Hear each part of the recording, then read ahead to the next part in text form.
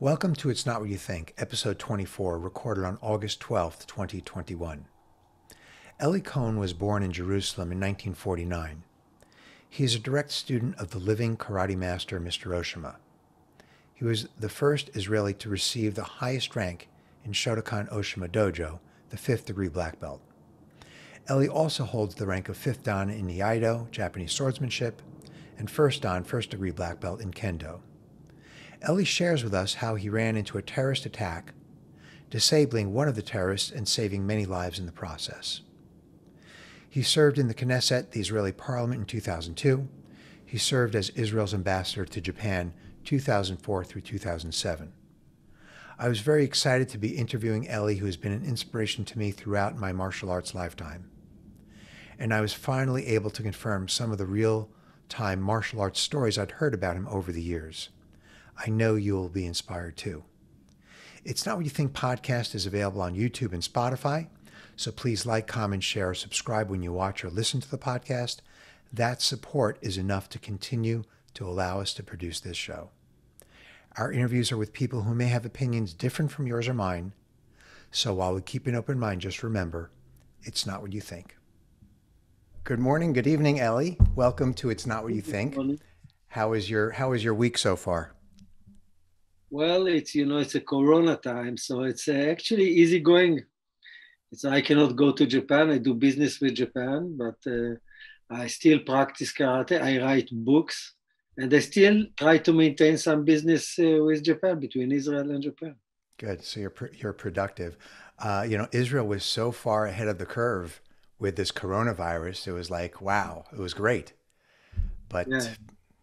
But now it's starting again. There is another type, and there is, traveling people coming back, bringing some.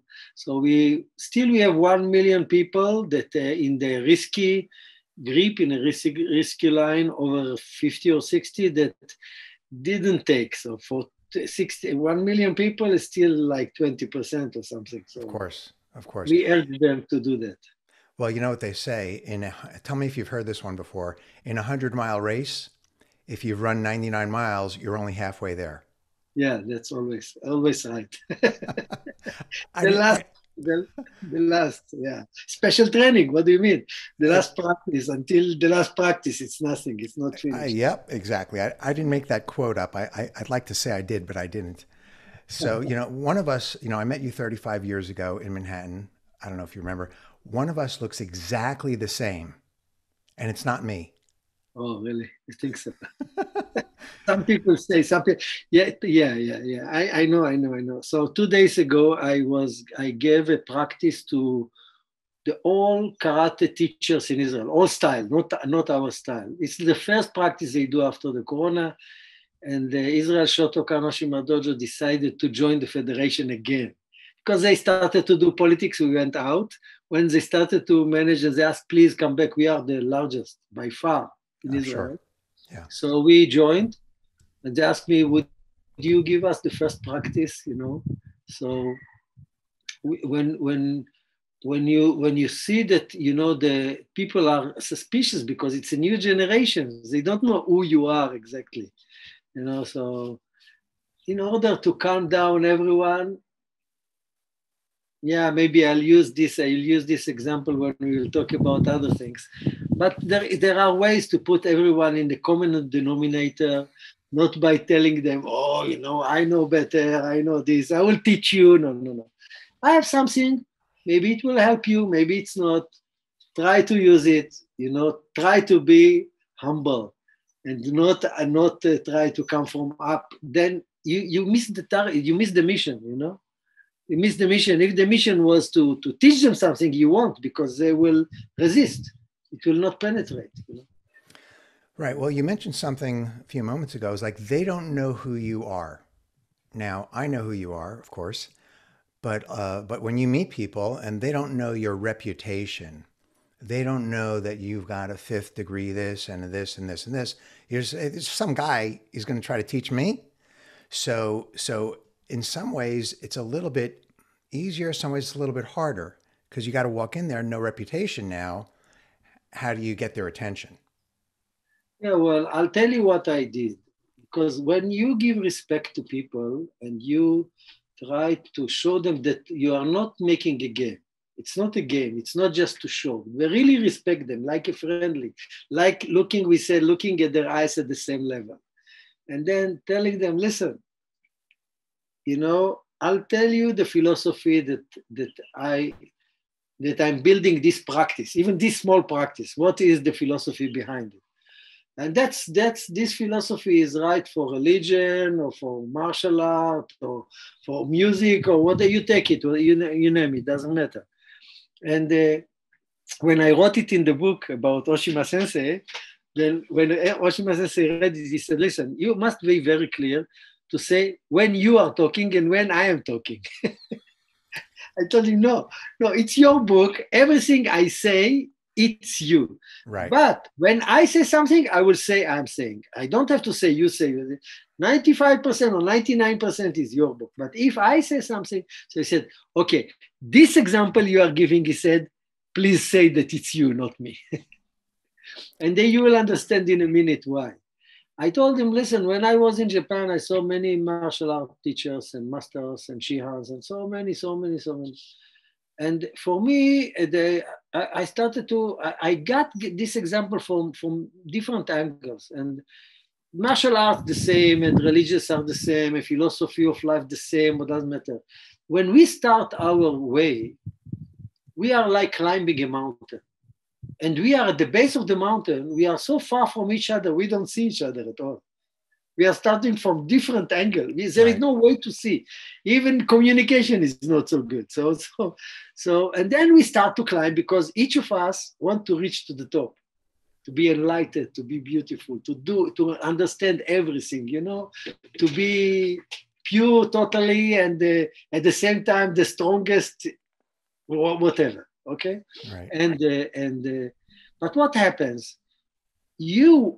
The way is very complicated. There are many rocks and canyons and waters and storms on the way, and problems, personal things. It's so many obstacles. Then you need a guidance. You need a teacher. You need somebody that show you the way. That even if you find your own way after many years, and you want to climb. Still, you need some advice, or sometimes you are stuck and you're going around the mountain, and you don't know how to go on, and then you have to calm down, relax. You said about do some meditation, try to find a different angle, a different answer, a different way. Definitely, you are not in the top. But that's why in this point, Sensei said, no, it's you are saying it. Until here, he agreed with me. Right. He said, but sometimes you reach to a point, it can be you, it can be me, it can be another person, that you feel that you are in the top.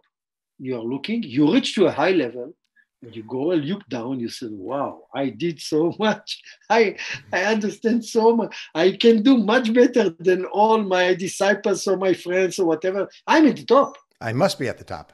I must be at the top, but you don't look up. You are so far from the top. You are so far. But also I said it in trying to be, not to scold them or tell them anything.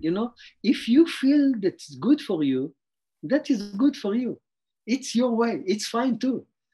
Not everyone is reaching to the top. Probably very few in generation, or nobody. So if you reach to a certain high level and you feel good there, and you don't want to search anymore, you feel they're good, and that's the place you want to be, that's fine too. We are human beings still. We are not gods. We want to be, some believe that part of God is inside that, but still we are not.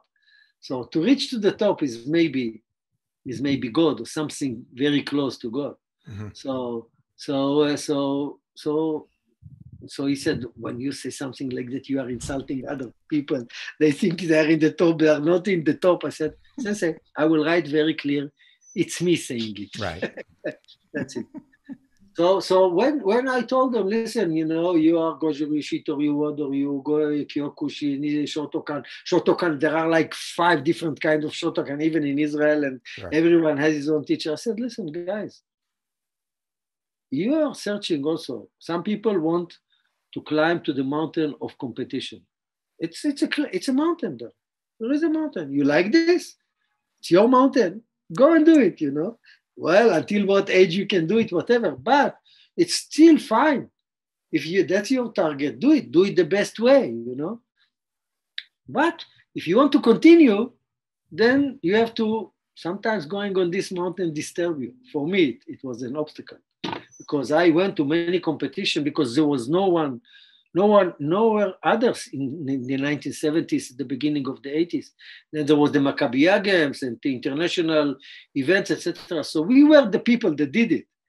And actually it disturbed my progress because I wanted to make a point.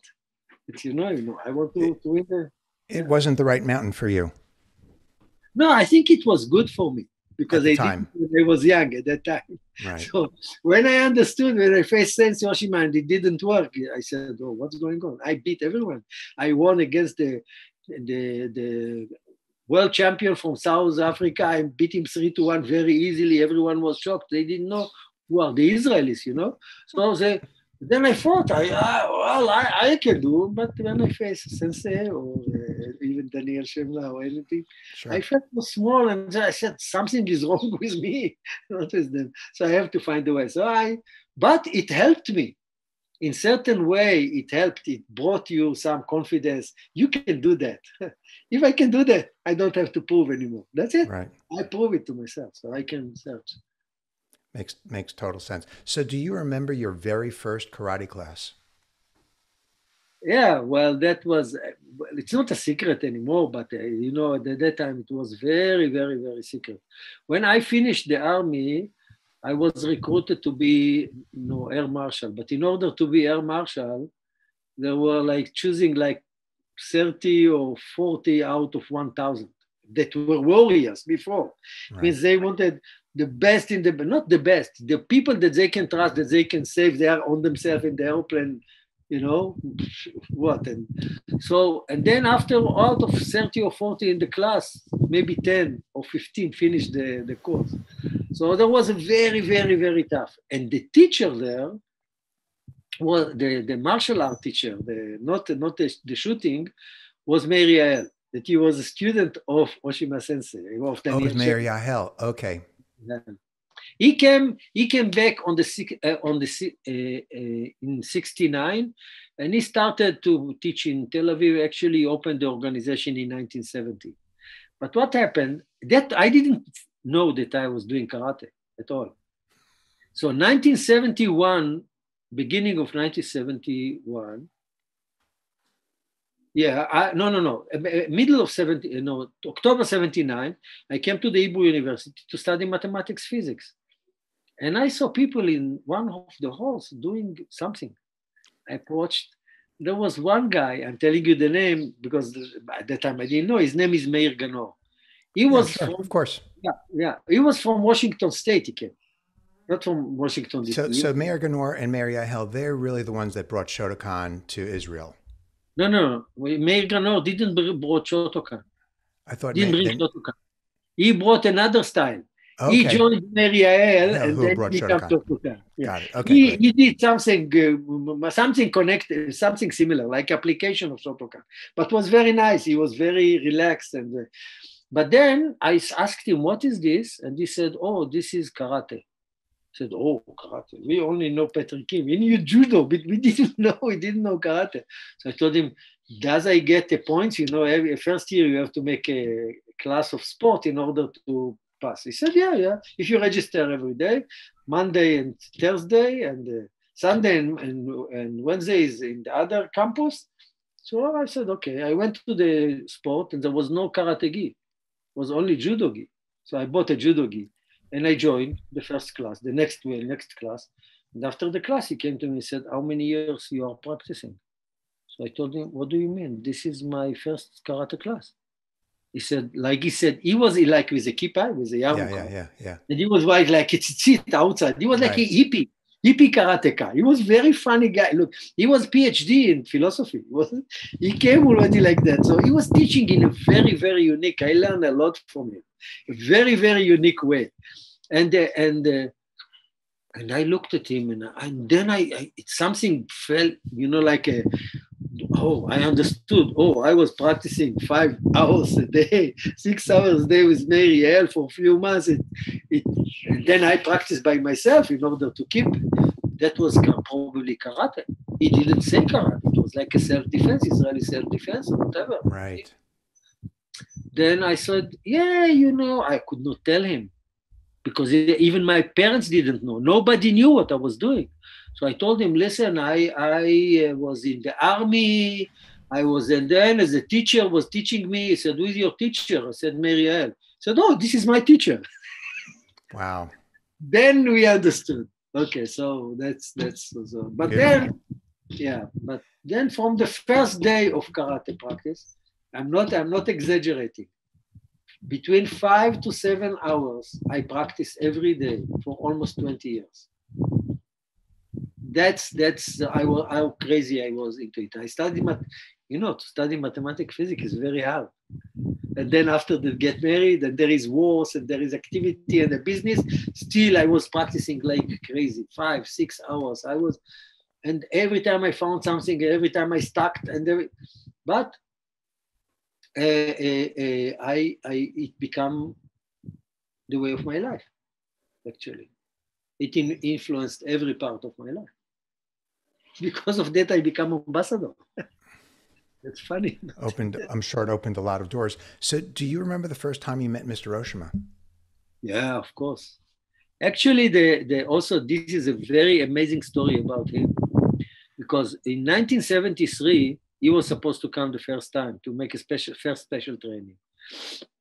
And we were already running every day, kilometers barefoot, They told us it's like that. So we were crazy practicing. We were not a big group, but we were practicing very hard.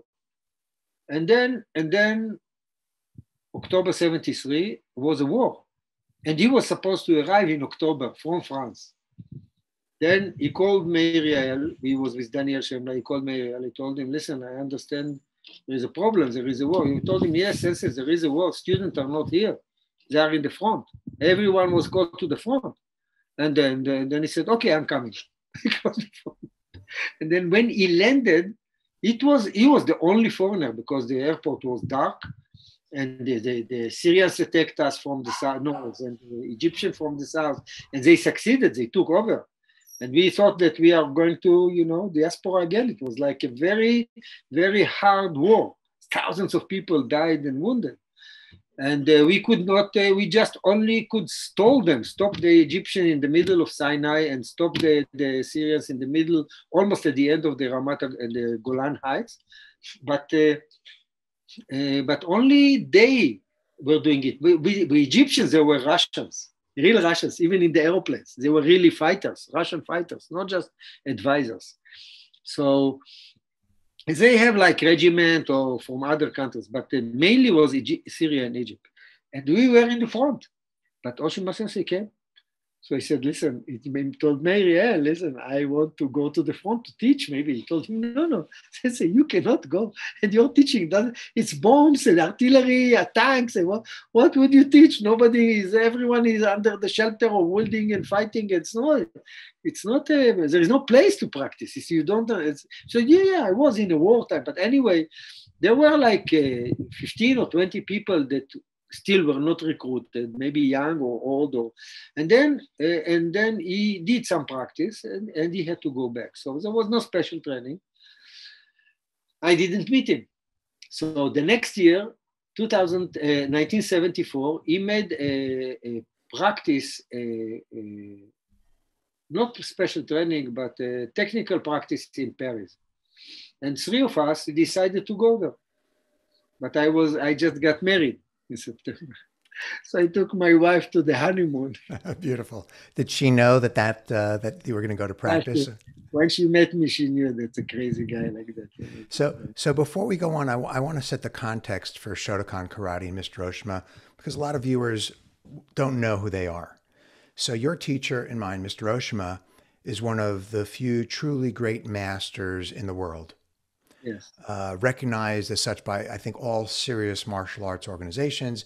Came over to the United States in 1955 from Japan.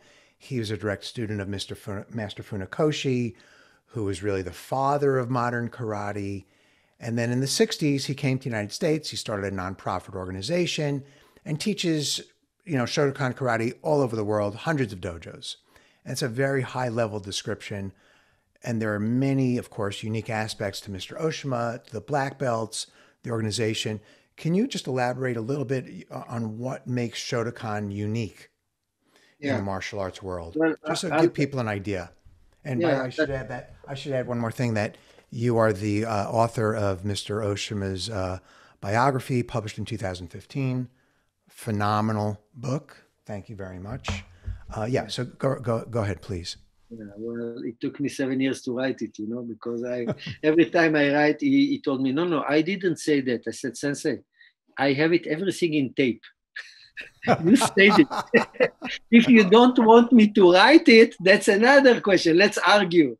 He wanted but I wanted a more juicy book, something we want to know about his life, his love, his fears, etc., etc. And finally, I succeeded. I didn't write everything. I could write another book. I have a lot of material, but I had to keep his my word. And of course, he approved everything that is written in the book. He approved. But and also I think I wrote it in the book, but I was asked by many Japanese teachers, because what happened, because when I came as ambassador, I was getting invitations to any kind of martial art, Kendo and Iaido and Jiu-Jitsu and Judo and Aikido. Most of the embassies are getting, but I was the only ambassador that was going. And many times the flag of Israel was there, and they say the anthem of Israel, and many times they asked me to make a demonstration. Sometimes even I joined some competition. I don't have any mental blocks. So I joined everything. I did my job. I used it but after that, I became very friendly with many of the masters there, because they saw that I respect them. I don't show any, yes, I told you, like it. Well, I respect what you do. It doesn't matter. I do it a different way, but I respect what you do. And they ask me, few teachers, few very serious, like Kanazawa Sensei or others, they ask me, can you explain to us how come Ohshima Sensei have very high-level intellectual people in his organization, and why not so many people are leaving the organization? Most are staying. All the organization are split. Right. After certain times, they split. But they said their teacher was split, so they said, I can split too. So they split. Of course, there are people that split in every organization, but I told them, I think, it's not for sure, but I think that there are few reasons. One of them is a leader must give a self-example. If a leader makes a self-example, you follow him, because he does not just talk. Right. He's doing it. So Sensei Ohshima was joining the special training everywhere, running after, shouting, talking, pushing, going from one country to another. Then, when he was doing a kata or he was doing a kumite, he was doing it with us. And he was doing, and they were saying, sir, second, this is a first example. Second, he respected his seniors. He all the time said, listen, I respect this, I respect this. There was no misrespect. And he always quoted, the teachers. He said like this, I learned from this like that, like a Jewish.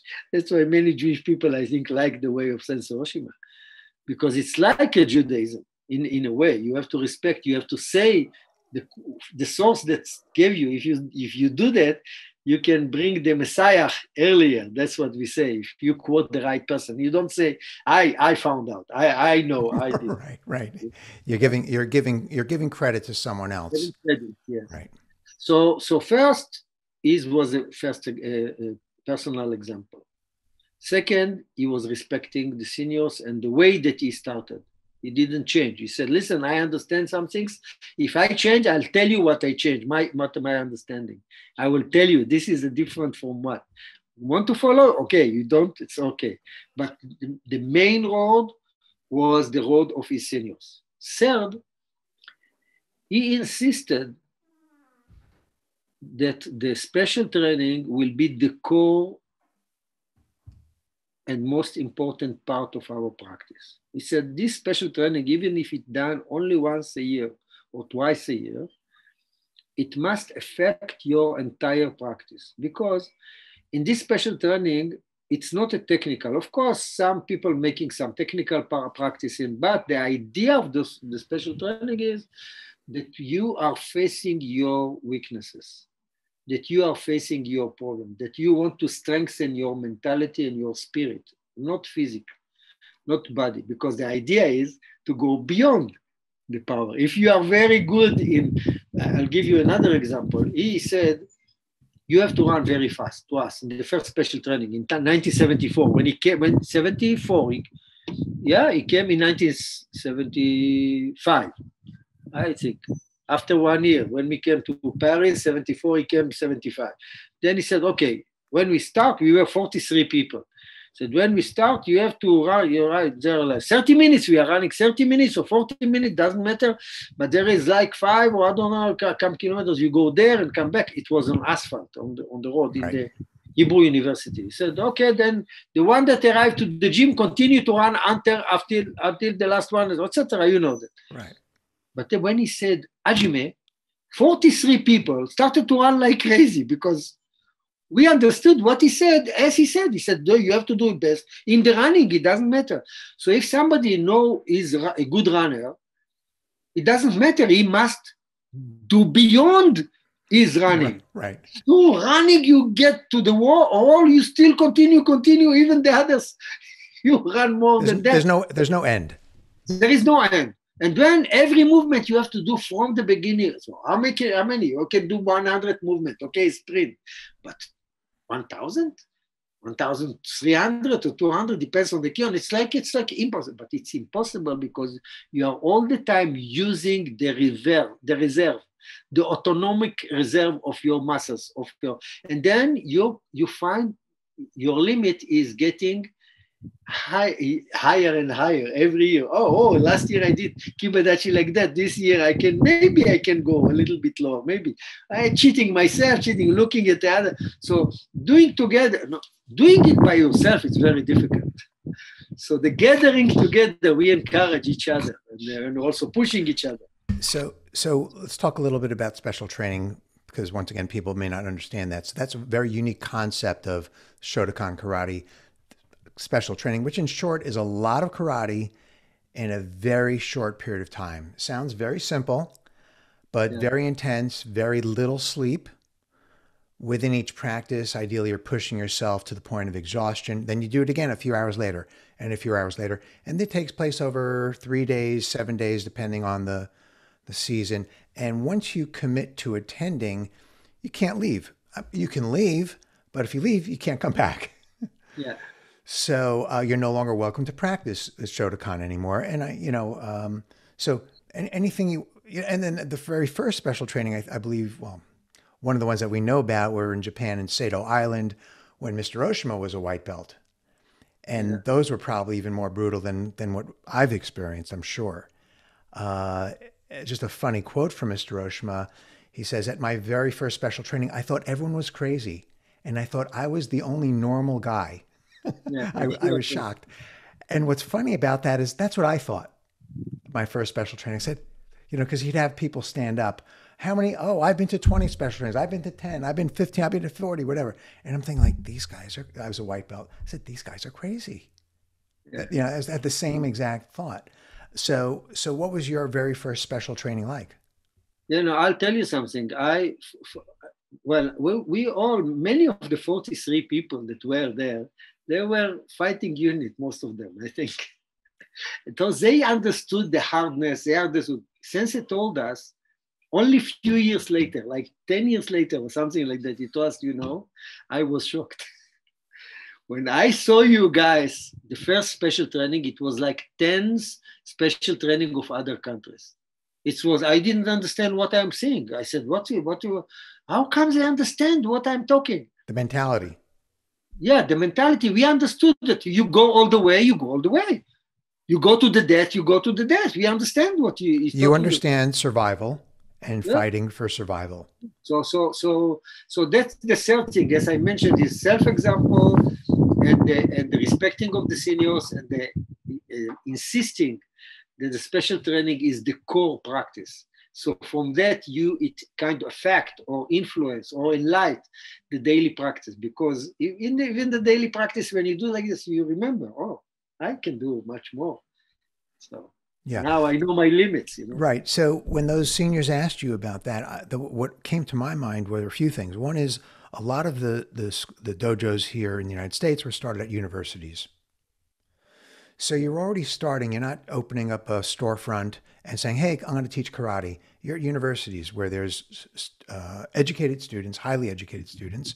As you know, a lot of people are physicists and PhDs and that kind of thing. So I think you're also starting with that kind of, Mr. Ohshima taught, at Cal State, at Caltech, all these wonderful high-level places, Harvard, MIT, they all had, still do, dojos. So I think that's part of it. But I think the other part is Mr. Ohshima is really not your average person. I'll tell you, when we thought, or maybe you thought the same, that, oh, he's a Japanese. Mariel was saying all the time, his ankle is very flexible. All these techniques are built for Japanese people. The arms are a little bit longer and this and that, you make up all this crap in your mind. But because he is so, I don't like to use the word special, but let's call it free of mental blocks. We can call it free, liberated, whatever words we want to use, enlightened. People see that and they sense that. And I'm going to think about 15 times before I go and split off, because I know if he's here and I'm here, what am I going to go to do? I have so much, there's so little that I know. So where am I going to go split off to? When I came to Japan the first time, it was 86. There was a group from United States and from Canada and from Israel. And at that time, I understood that not all the Japanese are like Ohshima Sensei. Right. I thought they cannot do this, they cannot do this. He is very unique in Japan as well. And they respect him as well. Absolutely, yeah. So I think that Ohshima Sensei always said that when he came to the karate, he was almost 17 or 18 years old, he already did like 10 special training of Kendo and judo, but it was different. And he was doing martial arts. His father had him doing martial arts when he was 3 years old. Yeah, they had a dojo in the house. And that, exactly. So they practiced. I'm not trying to make excuses, but he had this wonderful opportunity, not just the culture, but the family and all that, to really, the same way that Israelis that have been to the army, they have that culture. So they're starting at that level. They're, as opposed to, your average American doesn't know a lot of hardship. Yeah. Well, I'll tell you, the Ohshima Sensei always says that he continued to practice.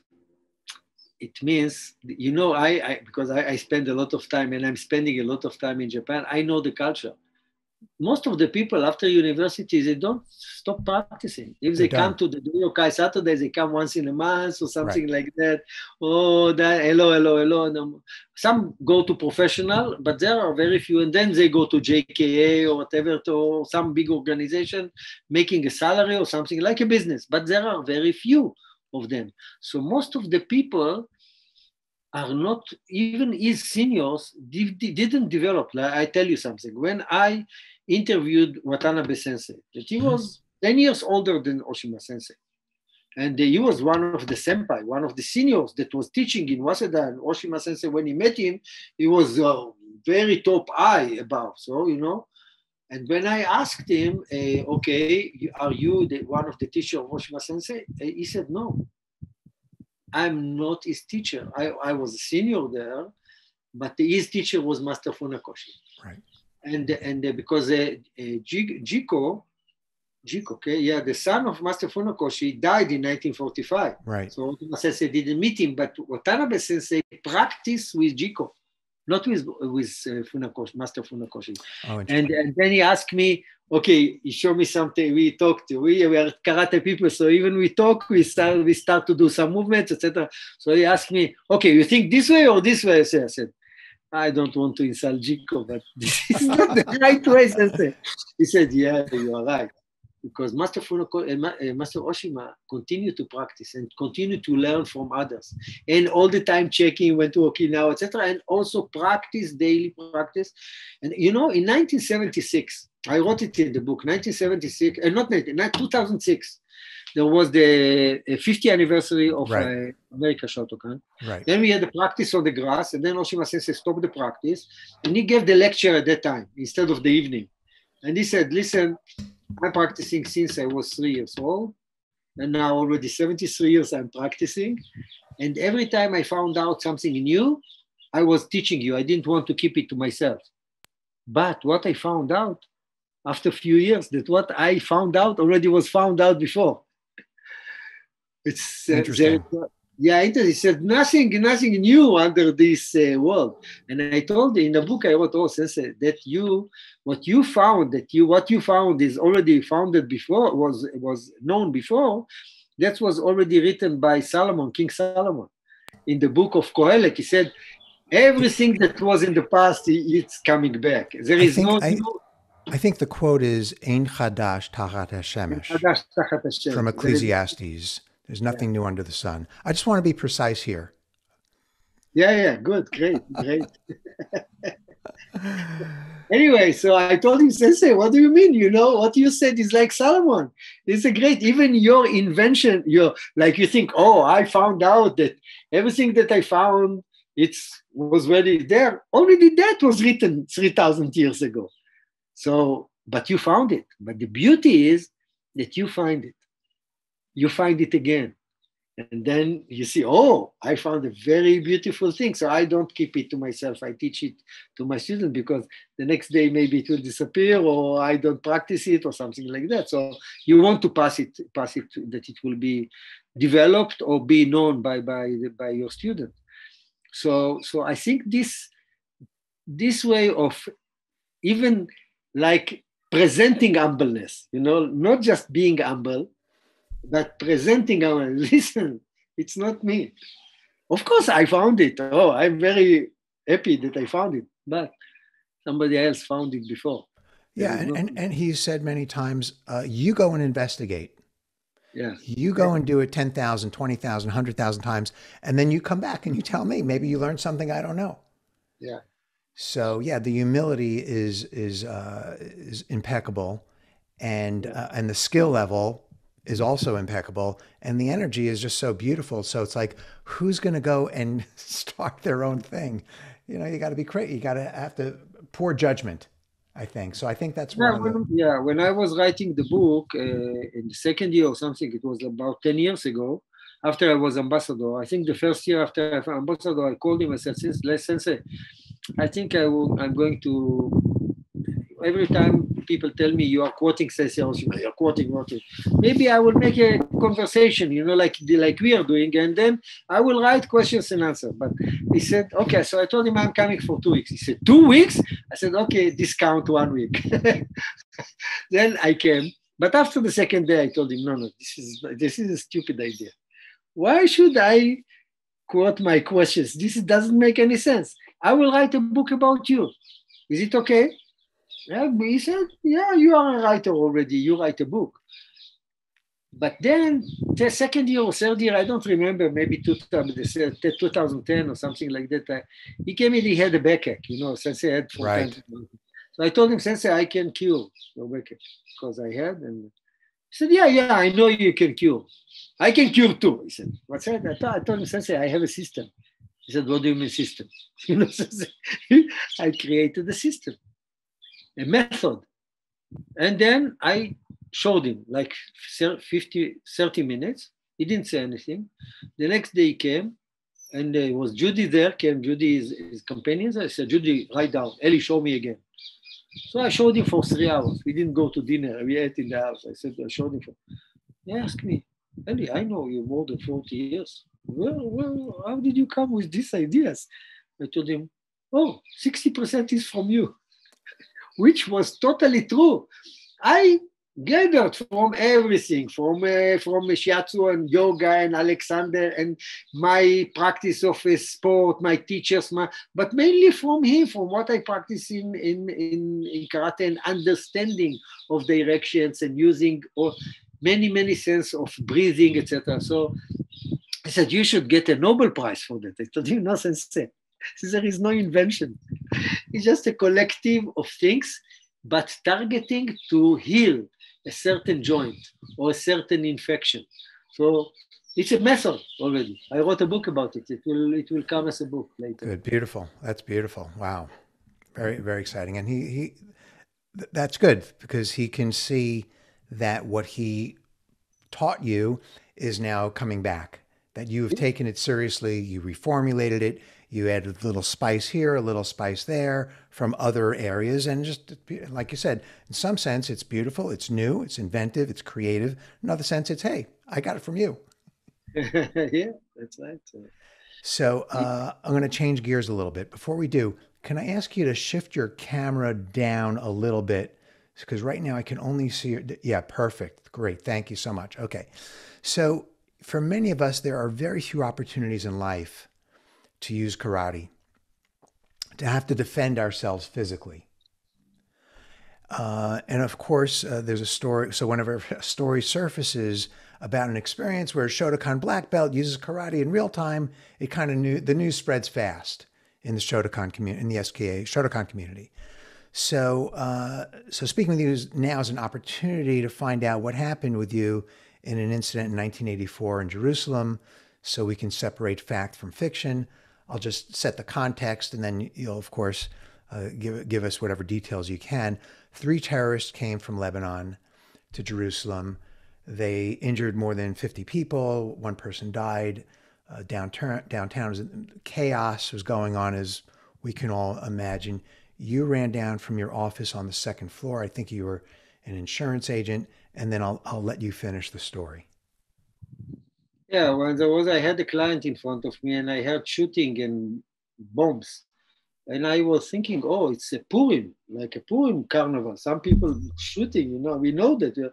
But I said, no, it's 2 months after, 1 month. No, it's not possible. So I turned around and I saw somebody is running in the street with the hand up and a bag inside. So I said, oh, terrorist. And at that time, I think it was Monday, because I was teaching Monday and Thursday. And I remember I ran to the door. I left the client and my secretary just ran to the door to go down. And then I said, oh, I brought my bag.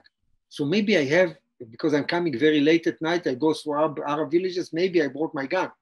So I went to the gi, the karate, and then there was a pistol. I pulled the pistol and I started to run down. Of course, I was running down, people going up. Then somebody, one friend or friends in the office next by, and he was a major in the army. I told him, what's going on? He said, just running down. I didn't wait. He said, shooting. There are terrorists shooting down. So, but he knew me. He was not surprised that I was going down. Anyway, I went out and I saw somebody with a pistol shouting, terrorist, terrorist. So he was shouting. It was an Israeli guy. So I looked around. I saw one guy on the floor in the middle of the street, in the middle of the road, between in the middle of the road. So I went to the first store next to my entrance, and I told them, please call the police. But I saw somebody is already calling the police. I'm telling you, it's like 1 minute, 2 minutes going down. The shooting, go down, that's text. But in 1 minute, shooting, throwing bombs and crowded people, 50 people, it's like a miracle, It's a King George Street and Jaffa Street. Major thoroughfare. Yeah. Major. Then when I turned around, this guy that was on the floor stood up with a grenade in his left hand. And I immediately turned and I shot him. Immediately shot. It was like 10 meters or something like that. I don't know if I succeeded or not. But he said something. But I tried to shoot another shot, but it stopped. So I started to run towards him, but he ran away. And after him, there was a bus. He was attached to a bus. So he went around the bus, probably wanted to go into the bus because the bus was full of people, like 50 people or something like this, standing, But I was running so fast, probably jumping over the fence that is between the road and the sidewalk. But my feeling was that I'm in a slow motion. My feeling was that I'm like this. Shh. But I ran probably very, very fast because I closed the distance between him and I fixed my shooting and I shot against once. I shot, so he turned back. He was next to the door of the bus. Door was open. I didn't know what's going on. You don't know. You just shooting. And then he turned to me. I don't know if I hit him or not hit him, but he turned and he said something, showing me his grenade, something. But I was continuing. So my gun stopped again. Was a problem with this gun. But that's heaven wanted that it will stop, that I would do some karate.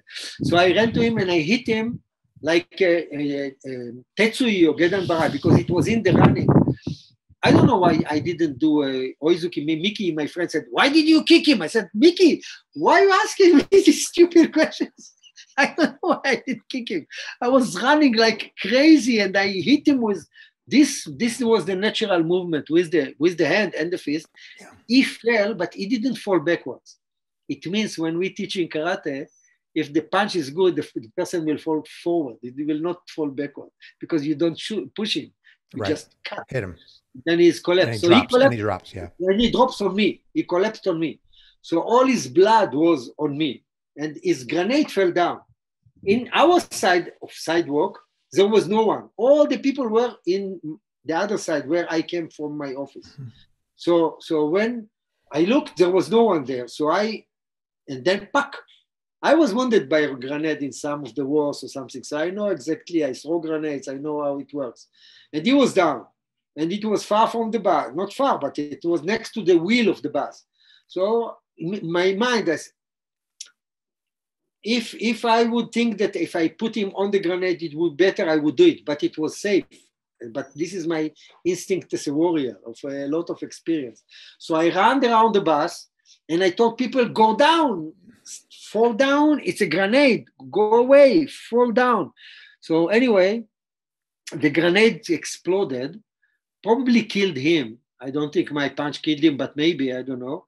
His hand was, from the pictures, you see that his left hand was gone because of the grenade.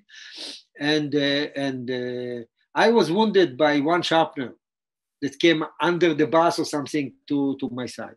And then I fixed my gun because people told me, oh, there are another two. One is running to Agrippa Street and the other one was going to Jaffa Street. So I said, where is the Agrippa? But I started to run. But then I saw people putting guns. People came out of the offices or came there because people, soldiers or something like that, they have there. So I said, if I start to run, they will shoot me. So I started to talk and to walk. Then a police came car and they knew me because my wife was working in the police center. She was investigator of drugs and kids, etc. And then she called my secretary and she said, they are shooting. Where is Eli? She said, down. She said, I knew. So anyway, they caught the police caught him next to Machane Yehuda, next to the market, with a full of grenade. Oh God. Package of grenade. And the second one ran away with his car to Bethlehem, and the police border caught him. So both of them were captured. They ran away because their leader, it was their leader, he died. I killed him. So they ran away. And then they were released in the Jibril deal with release, whatever, doesn't matter. But when I came to, then the police asked me, can you come to testify? I said, yeah. So I went with them to the police headquarters, like it's a 2 minutes drive or something. It's a center in Migrash Harusim, in the very close. And my wife came also. They told her, your husband is giving testify. And then when I was in, she said, you are bleeding, Eli. I said, nothing, it's nothing. It's just it's a sharpener. I don't feel anything. It's in the muscle somewhere. I don't know. She said, no, but I said, okay, calm down. I'm finishing my testimony. Then I'll go to the... Then I went to the hospital, Bikur Cholim. That was the same hospital that I was born. Oh. It's 1 minute from my office, actually. It's in Strauss Street. It's a continuous of King George Street to 1 minute, in 1 minute walking. But that's the place that I was born. So only 2 times in my life I was in hospital, when I was born and when I was wounded. Then all the media came and everyone, and then for this, and Asher Chen, one of the now goddess of Israel, he brought to me 2 shurikens. He told me, Eli, somebody will try to kill you. Next time you will have some weapon. So, one of the questions a lot of karate students, I think, would ask immediately is, what was the attack? What was the technique that you used? So was it a Uraken? Was it? No. It was a Tetsui from Tetsui. Like a Gedan Barai Tetsui. No. Gedan Barai Tetsui. Okay. Gedan Barai Tetsui. It's from here. Like, and you probably jumped at him as well. Yeah. It was like running. No. I was running. You're crazy. Running. Okay. Think you are in a sprint. You don't think about stopping. You cannot stay. You run, bam, this way, and then you fell down. That's it. Finished. It was the one blow. That's it. So in 1984, the New York Times had an article about the attack, and they quoted you. So this is from the New York Times, quote, "I ran behind the bus, and he turned toward me. We ran toward each other, and I hit him on the head, and the grenade he was holding fell, and I shouted, 'Grenade,' and ran. I hit on the other side of the bus, but apparently that wasn't enough because I was hit by shrapnel. As for the terrorist, he didn't shout anything. It looked like he was in a trance, as if he didn't care about bullets or anything." So that's from the New York Times. That was David Shipler. Anyone who knows New York Times knows David Shipler, very famous columnist for the New York Times. So can you describe what it was like to face someone with a grenade after your gun didn't work? Or were you just, this is how I'm trained. I just go. There's no thinking, strategizing. I was trained to do this. I did this. I had to eliminate him. That's it. He was going to injure or kill other people, and I knew I can do it. It was like a subconscious action, nothing of thinking. I was trained to do it. It's like when people ask me, I said, "Hey, he's stupid that he came next to my office." They didn't know. That's all. They made a mistake, a strategic mistake. Yeah. That's very, very sad, this story, but this is a very Jewish story. They didn't know if to make me a surgery or not. There is a committee, and then they sent me to Hadassah to make an X-ray. And then an old lady was sitting next to me, waiting for the X-ray. And she said, "Oh, you are the hero. I saw you." I said, No, not hero. No, Mom, it's okay. God brought him here, and then, to me. And then she did like this with the hand. Yeah. Oh. Show me the number of the Auschwitz or any kind of Holocaust. What is this? I said, "Mom," I hugged her. I said, "Mom, I don't understand many things. I'm very sorry that I said." She hugged me back. She said, No, forget about it. You are a hero. You are my hero. That doesn't matter. So this you see, but when I say God, it's like, where is God? Where was he in the Holocaust? So for me, I never forget this moment. It affected my life, and she was not by coincidence there. So there is something that we cannot explain. The Holocaust is nothing we cannot explain. Yeah, it's very, very, very inspiring. That last bit about you sitting with a Holocaust survivor kind of put things in perspective for you. Yeah, that changed all this perspective of my life about God and about Judaism, about everything. It's not that it stopped me believing in God, but it's changed something in it. It shifted you. Yeah, like if you analyze, you said, okay, I believe God is deciding about everything, and he's like making, there is evil and good, and then evil against good and something. You can get.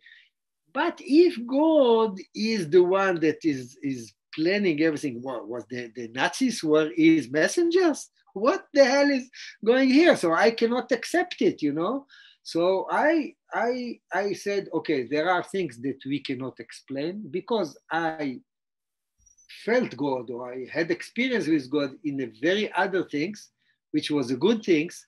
So I cannot say, I know anything. I just know that he exists, and I don't try to understand what is going and what is the reason. Because So what's interesting is I have a few more questions for you, but one of my last questions which I was debating whether or not to ask, was, do you believe in God?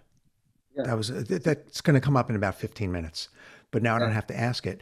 And I said, I don't know if I want to ask Eli that. I don't want to put him on the spot, and but there it is. It just came out, and I think because you're such a very intellectual, it's also, we're trying to analyze and logistically and figure out there is a God, there can be a God. Well, if he did this, then it's like, but I don't think that kind of understanding can be understood intellectually. I think that people try to give logics to many things. Like, for example, if there was no Holocaust, there was no the state of Israel, and they said, no. What do you mean? We had to pay debt in order to get that. That's stupid thing for me. It's not connected to anything. So if I want to explain it in evil and good, and I said, listen, there is no. In the Bible, you see, okay, if Jewish people did like this, and God punished them, so, but I'm not Moses. I don't speak with God daily, and I don't know what is the reason. So what is the whole picture in 1,000 years or million years? I have no idea. So if I feel God and I feel Him, and I pray to God every day, but it was not always like that. There was ups and downs many times in the life, especially in very active life like I did.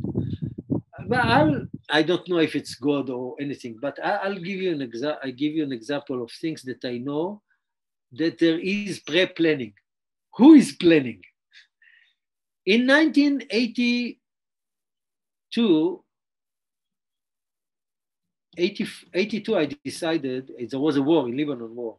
I decided that if I am coming out of this war, I will sell everything, and I will go into doing karate, meditating, writing books, making food for my daughters, and that's living a different life.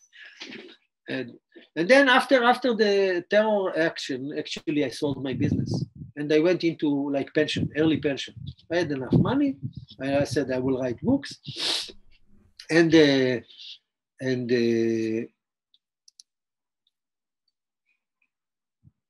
then that's also connected to Sensei Ohshima. I said, what I will write of? So some person told me, okay, you write your life story, but I'm only 34, 35 years old. What I write my life story, this is ridiculous, even though I had this and this and this. But I said, okay. Ohshima Sensei once told us, when we were talking about telepathy, he said, oh, I heard, not for sure, but I heard the story that in the Himalaya mountains, there are people that are practicing telepathy, and their seniority is decided by their level. But I don't know in the mountains. I never heard, but I don't go to India because there are so many things that say you lost the way. You lose the way there. Anyway, I thought, okay, that's a good story. I will create an imaginary story. So I opened the atlas, the books. At that time, we didn't have internet. And I look at the Himalaya mountain, of course, China and Nepal. And then I saw two small countries, Sikkim and Bhutan. Sikkim is part of India, but it looks like another country. Mm-hmm. I said, Sikkim I heard in the news they are fighting with the Indians. At that time, we didn't know so much. But Bhutan, nobody knows what it is. Bhutan. Okay, I'll write a story about Bhutan. And then I created an imaginary story about a person, maybe he's like a anthropologist that is searching about people and he's making articles for the National Geographic or for others and search. But what his uniqueness was that he always arrived to places just before something happened. He had this sense.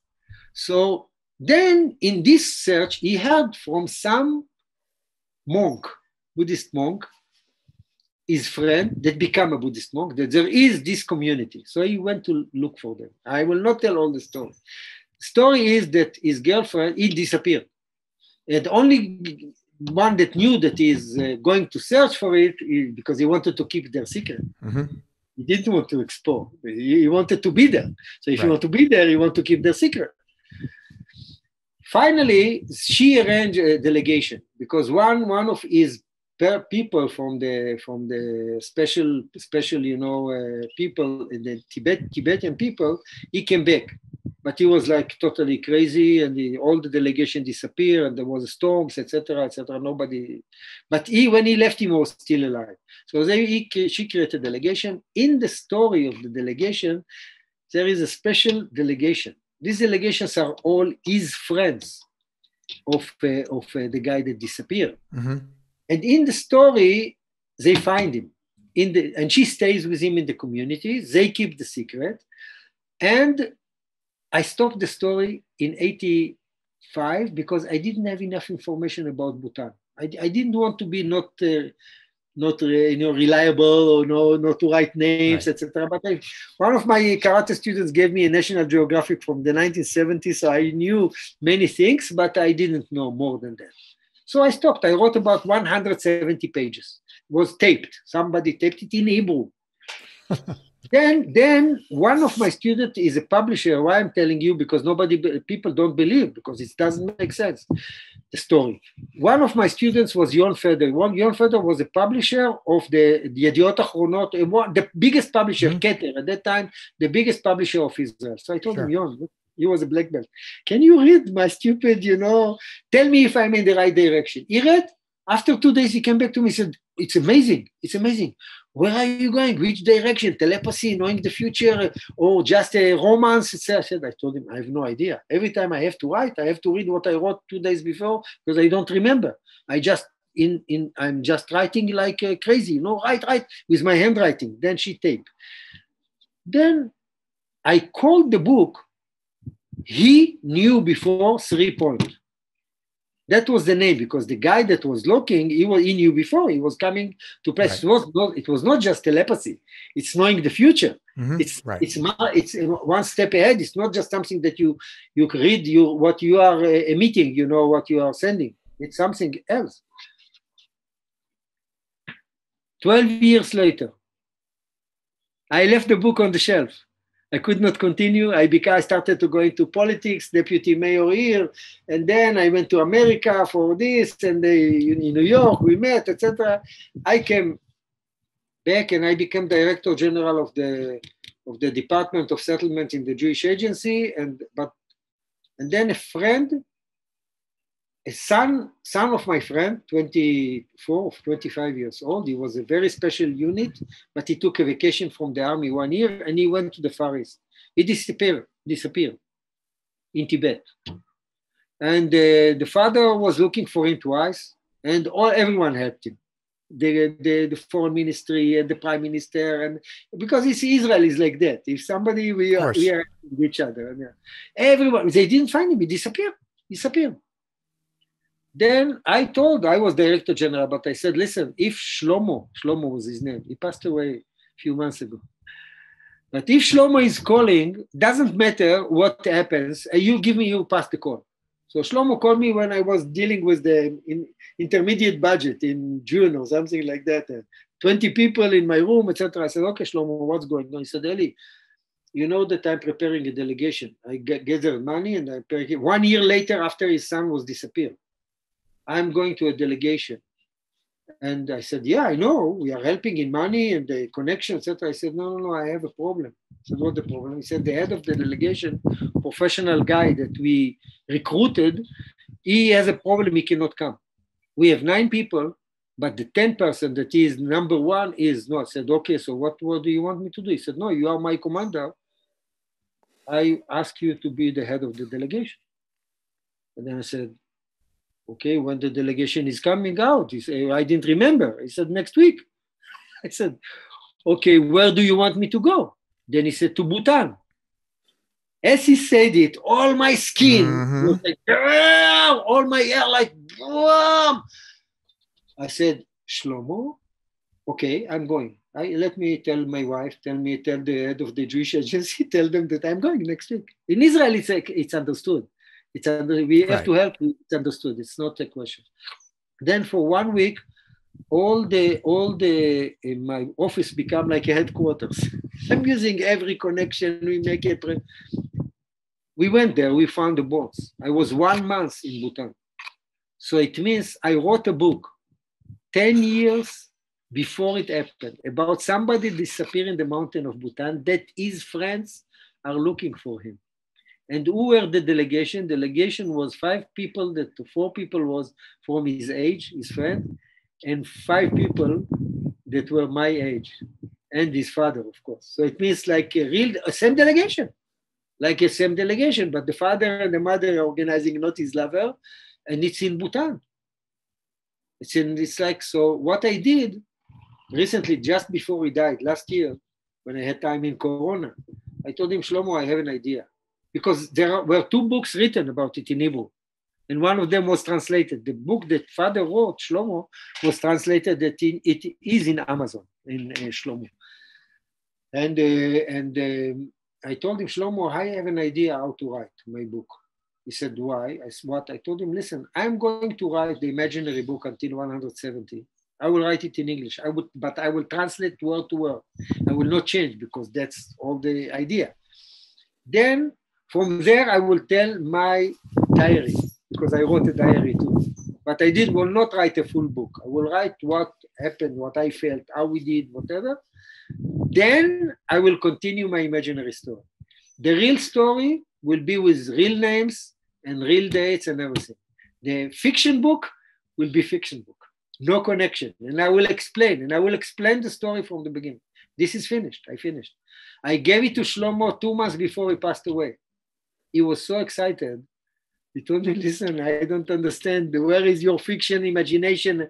But they knew when we went to the Bhutan, everyone knew about my book that I wrote 10 years before. There was somebody made a small movie about it because he was studying a movie. So there is information. It's statistically impossible that something like that will happen, if there is no something. So the conversation started when we started talking about God. And I think there's 2 things going, to parse it a little bit. One is the ability to telepathy, predict the future, things like that, which, we have a great example here. And I think that is much more of a common example when you go to Tibet, Bhutan, India. They're more open to those things. And I've heard lots of stories that are just as amazing as that story. So that's part 1. Part 2 is God, higher being, higher presence, that kind of thing. I think what happens is we, especially Jews, grow up with this idea of God. He's a man, a white beard, yes, no, good, sin, don't sin. And so we kind of start with that westernized version. But as we grow up, that's kind of impossible to continue to believe in. And we kind of broaden and open our mind a little bit. Well, if I'm not going to believe in that, what am I going to believe in? Because I have stories like this that happen to you. Well, there's something going on out there. I don't know what it's called. I don't know if it's God, whatever words you want to use, but there's something going on I'm putting words in your mouth, that's above and beyond what we can comprehend. Yeah, well, we can blame in quotes, like the Bible too, because you say in Bible is written that he created a Adam in the image of God. Right. Already they wrote it like that. Right. But who wrote the Bible? God didn't write the Bible. This is definitely human being wrote the Bible. But they were close. Maybe they were close to God than us. They got information. We know, according to our belief, that God gave the 10 commandments to Moses. That's clear, according to our belief, not clear to others, but that's clear that came from God. The rest is what Moses told him.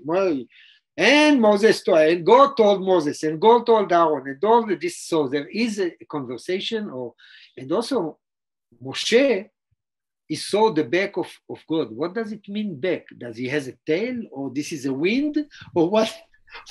What do you mean? Did you see a fire? If you see a fire. So for me, all these are stories for us human beings. Because we cannot understand the concept of God. We cannot. Right. It's like a computer trying to understand his creator. Now they are talking about AI, artificial technology, but even to create the eye that we are looking. I know it because I'm dealing a lot with eye tech. It's impossible to create. Nobody could get even closer to the ability of the eye to see distance and color and to transfer it to the mind and explain what you see. And it's impossible. We cannot do it. Well, there is one funny thing, not funny. This is when I read the Bible today. Of course, I read it differently than when I was a teenager. But when you read the Babylon, right? You read about Babylon. Let's say we believe the story. We don't know if a human being, right? But let's say we believe the story. Okay, we don't if it happened like that or we don't know. But what they say that God saw that the people are building a building that will arrive to heaven, and then they will get close to him. But this is stupid. If God exists then and exists today, you know that building will not arrive to nowhere, right? Doesn't make a sense. Yeah. This is the same God, right? So we know that this is bullshit. It's not a real building, but it's a concept. What does it mean? God gave not just knowledge, he gave wisdom, he gave other things. I don't know what are these things. He gave them to the human beings. So they gathered together and they started to accumulate everything together and become like God. So God said, no, yeah, wait a second. I didn't give you that to replace me. But what did he do? He didn't take it from them. He only mingled or only changed their languages. What does it mean? It means that this knowledge or wisdom or whatever thing exists among human beings. It exists in our DNA. It exists in South America or in tribe or in Japan or in China or in Israel with Jewish people because we are all the time with that. So we get maybe a little bit more because of that we are getting so many patents and so many Nobel Prizes or something like that because we are still the ones that are very close to God all the time. And I will continue with that because I was asked so many times about it. So actually what I'm saying is that so when I explain this, so people tell me, oh, internet. The internet today, I said, yeah, that's part of it. But still, you cannot create a human being. You cannot create the world. You cannot. And then there is, the concept of saying, oh, it's not God. There was a big blow. How do you call it? The concept of there was a big blow. Big bang. Big bang. And yeah. I said, okay, who created the bang? Who was before the bang? Well, there's a famous cosmologist, Carl Sagan. He died a few years ago. And he said, if you want to make an apple pie, first you have to make a universe. Yeah. When I was, I had many, that will be another book, experience in Japan, experiences, many. And it even comes to me today because people that experience to get to say, I don't remember. They come to me and said, you remember this? I said, oh yeah, now I remember. But it's written. Everyone is written. Everything is written. I keep records. One day we heard my culture attaché told me, listen, Eli, there is one professor in Doshisha University, I think, that he got a very high level prize from the emperor about writing research about the Hebrew language in the mid-ages. Who is writing? A Japanese guy that goes to the Hebrew University for 5 years. So typical, So the emperor gave him so he said, this is a good chance to make something out of it. I said, yeah, great. So I invited the emperor's uncle. Uncle studied the Bereshit, the first book, Genesis. He learned from another ambassador, and he also. So I become a good friend with him, and I use it. For me, it's a lever. I'm using it in order to create more and more connections. We become very good friends. But at that time he was already 80 or 80 something years old. But I created the special lunch, and I brought 2 professors, both of them Cohen from Doshisha University. They are still there. I don't know if they're still husband and wife, but they're still there. And we had the lunch, and we brought some professor that he was a physics. He got a Nobel Prize in physics, Japanese guy. And when we talked about, languages and past, and he said, oh, we, in radioactive system, we can measure the age of things until 400,000. More than that, it's not scientific. Maybe today they found out more, but at that time, that's what was the level. Then one of them asked me, said, Ambassador, you look like you said, intellectual person, because I was answering about anything, I had something to say. I said, okay, so what do you think will be the future language of the world? What do you think? I said, oh, yeah, you think maybe people will say English, Chinese, maybe Japanese, you want to say Japanese or Esperanto, they're trying to do Esperanto, but I don't think. He said, so what do you think? I said, listen, we are developing our technology. When we think about something, we translate it into our language and we said it in English. I could say it in Japanese, same if I know Japanese. So I translated my mind, but if somebody will find a way to read your mind, then you put the machine of the reading mind, and you have a reading and recording and reading, so we don't have to talk. And reading mind, not directly, but through some machine. Today they are doing it with voice, right? Right. Already they have it, but with voice. But also we said, well, how did you come with this concept? I said, you ask me, so I had to come with a concept. But what I'm saying is that I told the professor, listen, 400,000 people are saying, oh, you Jewish saying 5,781. I said, no, it's not exactly. We are saying that this world, from what we say, Adam and Abraham, but according to the Kabbalah, there were like 300 worlds before this world, and we are destroyed. I don't know if we're destroyed 100% or 70% or 90%. But our history of human beings in our region start in this place, because they found in Japan 10,000 years community. They can prove it. And there are so many. So I said, listen, guys, this is our history of our Jewish nations. You like it or don't like it, that's it. Yeah. So I think what's interesting about that is, not to get too far into the whole biblical thing, is I don't know if the details are that critical. I think what's more important is what can we learn from it to lead our lives better, freer, happier, more compassionate. Whether the world started 5,000 years ago or 6,000 or 200,000, like, okay, we can argue about that and we'll probably not agree, or maybe we will agree. Doesn't really matter. What's more important is what can you learn from the Bible that's going to make us a better human being? Yeah. And whether, anyways, I don't get too far down that path, but that's a beautiful. I'm sorry. Go ahead. Yeah. Well, when I go to Japan and say I don't eat really kosher, but I don't eat pork because it's a symbol. Of course, it becomes a symbol. So I tell them I don't get, and then it's a trigger to explain. To explain everything. Yeah. Right. But then when I told them, listen, it's very complicated.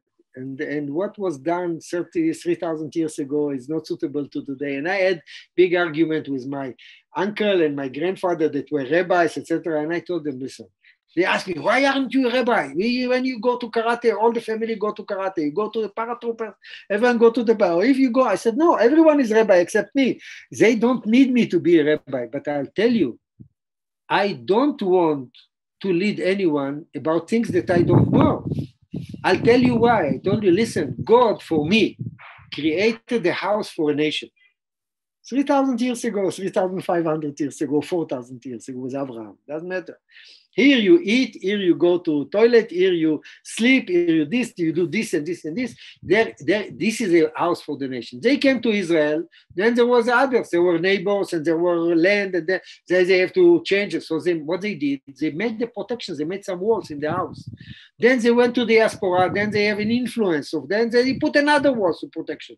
Now, when you go to the house inside, even GPS will not help you.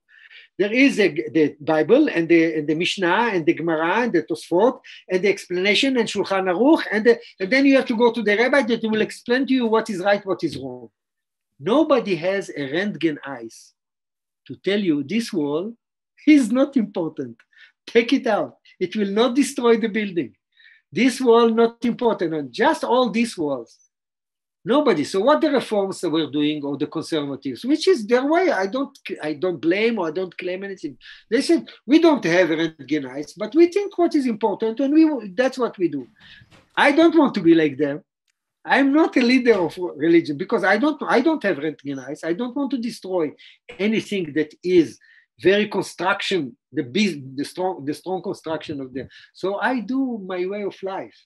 And I do whatever I believe. And every time I give them the story of Hillel and Shammai, I told them, a person came, a Gentile, wanted to be Jewish, stood in one leg and asked Shammai 2,000 years ago, I want you to teach me Judaism when I'm standing on one leg. So he pushed him and he said, listen, he was very strict. You go study, come back to me. I cannot teach you on one leg. So when he came to Hillel told him in a very smart way. He didn't tell him you must love your friend as you love yourself, which is written in the Bible. He told him in a negative way.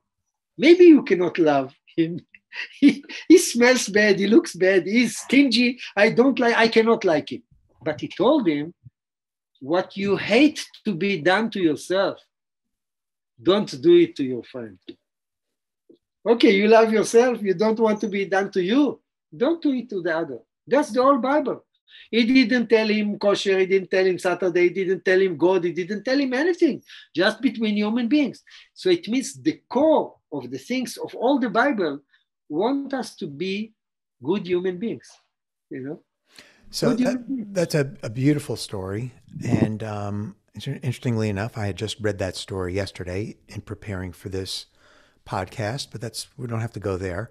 But I interviewed, in the last few months in the podcast, not only rabbis, Baha'i, Imam, Christian, Hindu, Buddhist, Lama, and that's the core for all of them.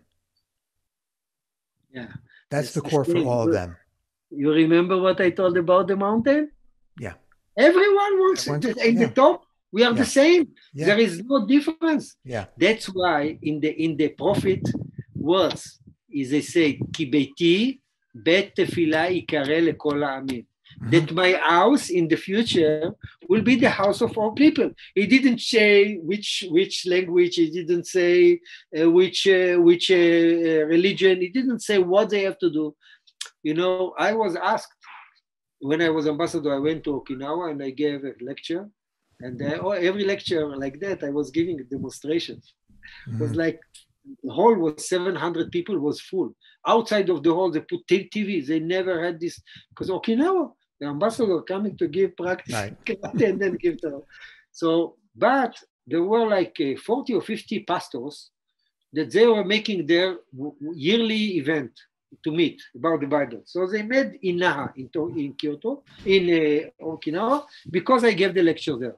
And they said, please, we come to your lecture, but the next day, please come to our lunch and give us lunch lecture. So I said, okay. What do you want me to talk about? When I was in the lunchtime, they said, oh, you talk about the Jewish belief, in your belief. So, well, okay, I gave them and I gave examples and funny stories. Not every funny, they understood it. They destroy every joke. It's impossible to give a joke in Japan. unless you know how to give Japanese jokes. Otherwise, don't go there.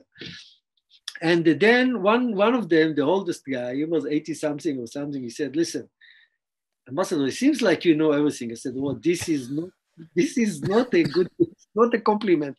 If I gave you this impression, it's terrible. I don't know anything. Right. I want to study from you, from everyone. If I think I know, then I stop studying. It's not. I don't. He said, okay. Don't be humble. I said, it's not humble. It's a way. Okay. Doesn't matter. What is your question? He said, who is the Messiah? I told him, oh, that's a very simple question. He said, simple? I said, yes, it's a very simple question. And the answer is very simple. He said, how come? I said, I believe, that if he come, we know that it's him. Maybe it's Jesus, maybe it's David, maybe it's the emperor, maybe it's Buddha, maybe it's Muhammad, maybe it's all together, but doesn't matter. You recognize him, I recognize him, we all recognize him. So why we are arguing now? You do your best, I do my best, maybe he will come. So he said, I never heard this answer. I said, I was never asked this question, and I never gave this answer. You asked me, I give you answer. I think it's a good answer. Yeah, no, it's a beautiful answer, and it just ties us all together. But the other thing, going back a half a step before what you said, that is like what I feel is the more I know, the more I realize how much I don't know. Yeah. And I think, and it just keeps you more open to all the possibilities out there. You know, when I was, my son, who's going to edit, he doesn't edit this podcast, but he works on it. My son knows everything. He's 25 years old. Yeah. He knows everything, and his parents know nothing. You know, that's the mentality I had at 25. I know, of course I know. But the more I know, the more I realize I don't know. I wanted to change gears a little bit. I wanted to ask you a story about a story that I found inspiring. Also, getting back to the Shotokan organization, it relates to another Godan, a 5th degree black belt, Sam Aboud. Do you know Sam? Samir Aboud, yeah. Oh, Samir Aboud, right. Samir Aboud. His family's from Lebanon. And during one of the Arab-Israeli wars, I think he was, once again, the details are a little bit hazy. I think he was concerned about the safety of his family. Yeah. In Lebanon? Yeah. Do you know what story? 82. So you know it's okay.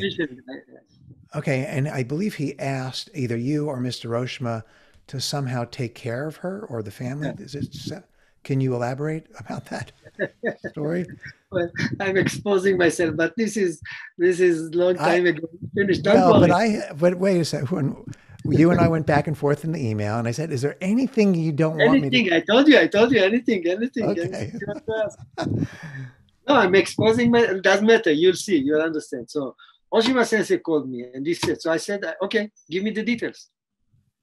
Give me the details. Which village? What's her name, etc., etc." I was in the war. I was in the beginning. You know, it's very important also in the broadcasting this one to say when we entered Lebanon, even though they were shooting it at the Hezbollah and the Syrians from Lebanon, the order was you don't shoot when you go into a village. You don't shoot until they are shooting at you. You know how dangerous it is? It's crazy dangerous. And then I'll tell you a story that is connected to karate, and I'll come back to the answer, the question. There was one village, last village that I was, doesn't matter the name, just before the end of the war. We were first in every village, in every fighting with, doesn't matter. I finished with only 2 wounded people. Nobody of my company died. It's like a miracle, like we were protected from heaven.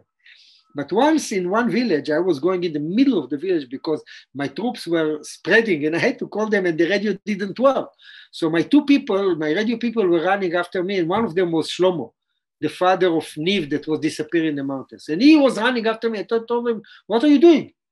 He said, "You need a radio." I said, "No, you hide like you were taught to save yourself." But he said, "You are going in the middle of the street." I said, "Don't worry, I know what to do." When I was going in the middle of the street, nobody could shoot me.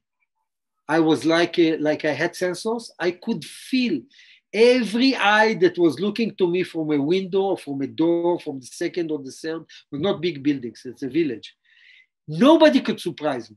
I was like an antenna walking with sensors.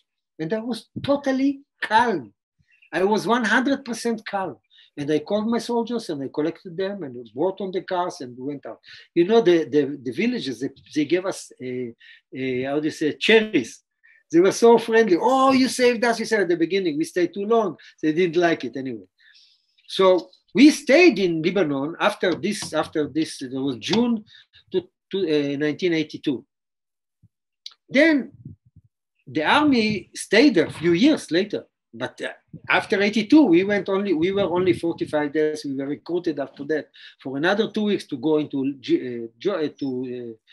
Beirut, but we didn't. There was an agreement, so we went out. So, but for 2 months, I was more than 2 months, like 2 months and a half, 3 months, I was in the army, in and out. I was a businessman. I lost a lot of money.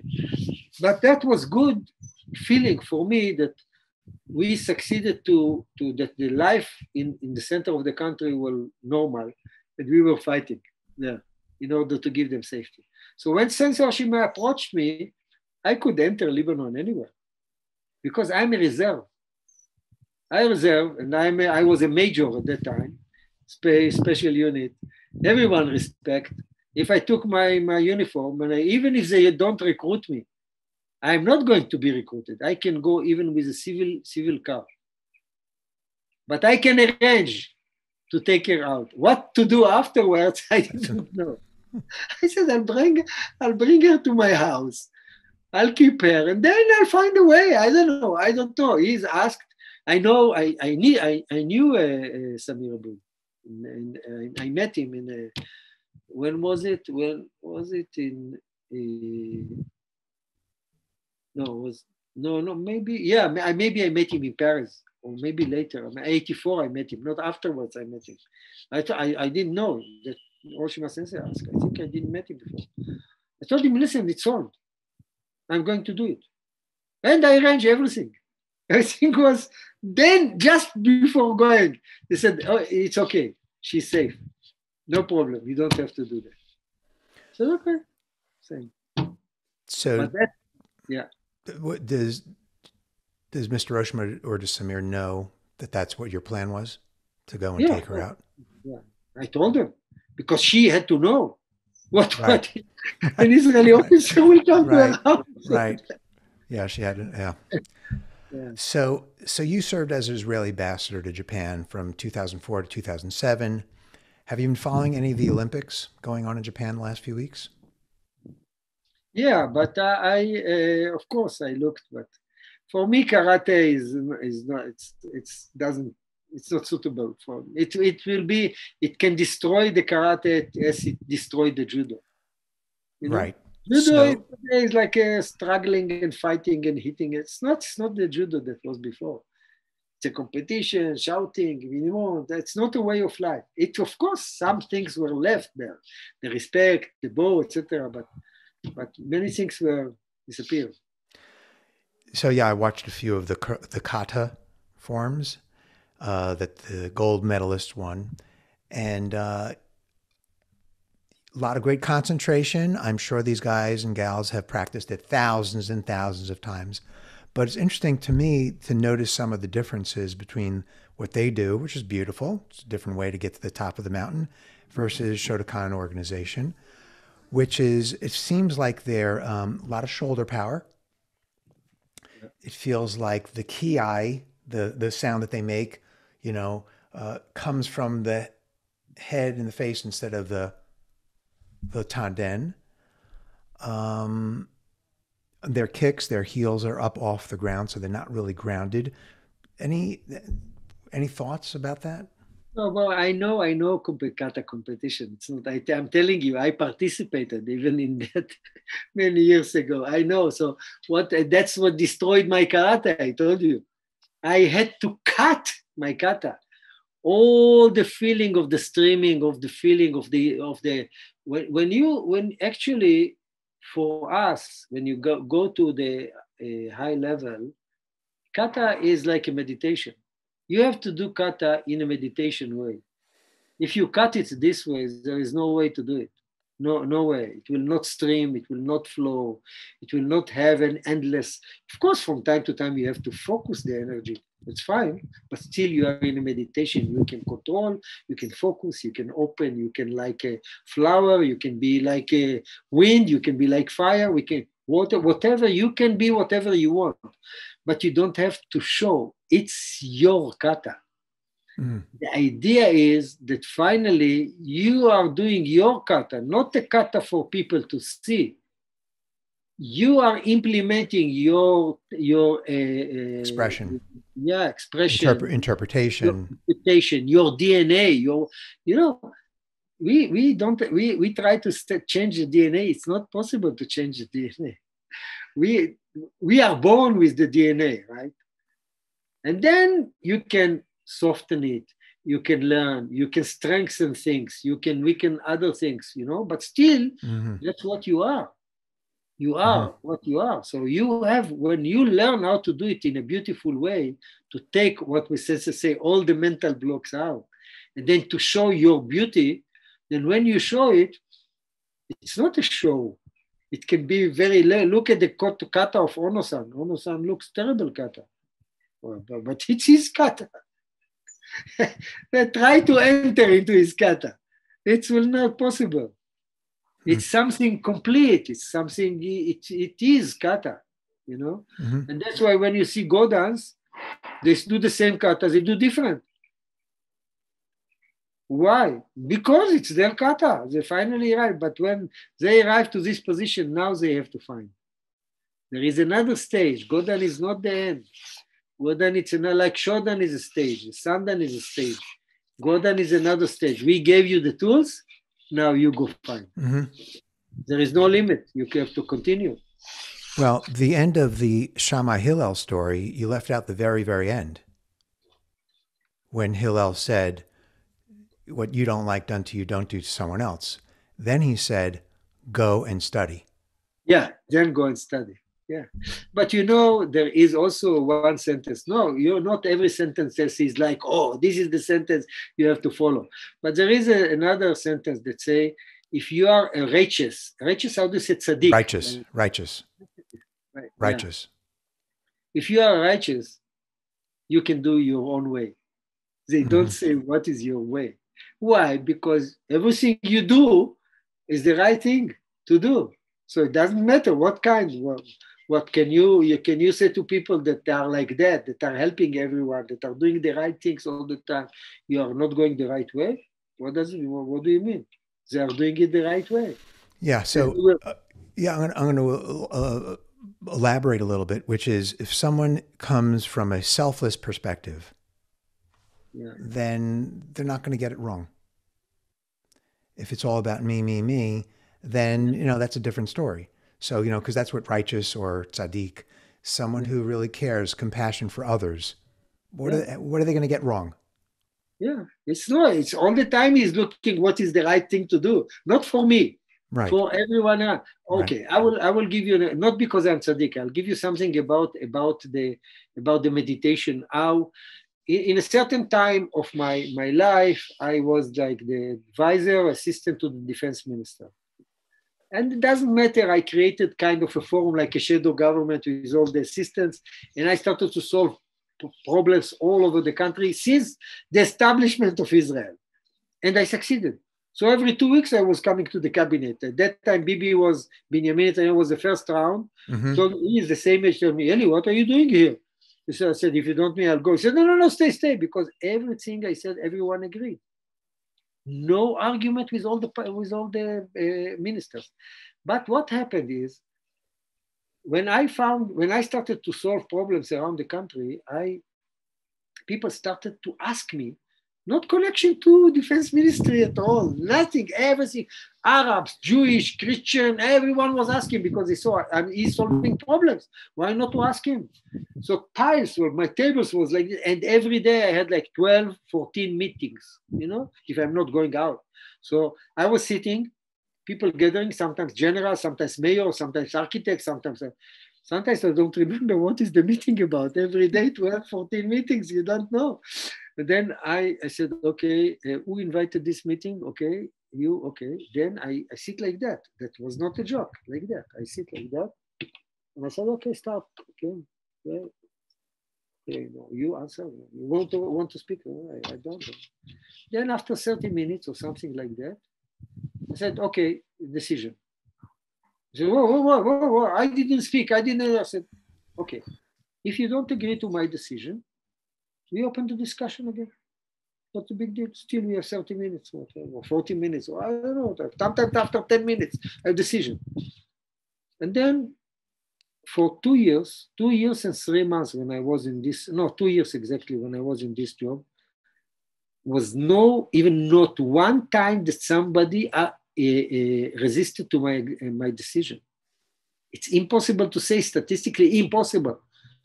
And then when I finished when I went to the parliament, I started to run to parliament. I said, if I can do that, maybe I'll be the prime minister. So I will run to the parliament. So the one that replaced me was one of my deputies. So he said, Eli, I cannot do what you're doing. I said, no, of course you can do. You don't have to be Godan or something like that. You were with me. What did I do? I didn't sleep. Many times, not many times, but few times I would say, excuse me, guys, we cannot make a decision today. There is not enough information. There is not this and this. Please, you check this, you check this. We will meet in 1 week. In 2 weeks, we'll make a decision. Also to this, nobody argue. I told him, listen, you take your ego out. You know what you want. You know what you want the result to be. Not all the time you make the decision, because there are many higher people there and everyone has his own power, mayor of this city or minister of this or the. So, but you take your ego out, you concentrate, you empty yourself, then you listen, and then the decision will come. Don't think. When you feel there is the decision, start talking. You don't know even what will come from your mouth. You just talk. He came to me after 3 months. He told me, Eli, I'm not doing 12-minute meetings, only 3-4 meetings a day, but it works. And he doesn't know karate or any martial art.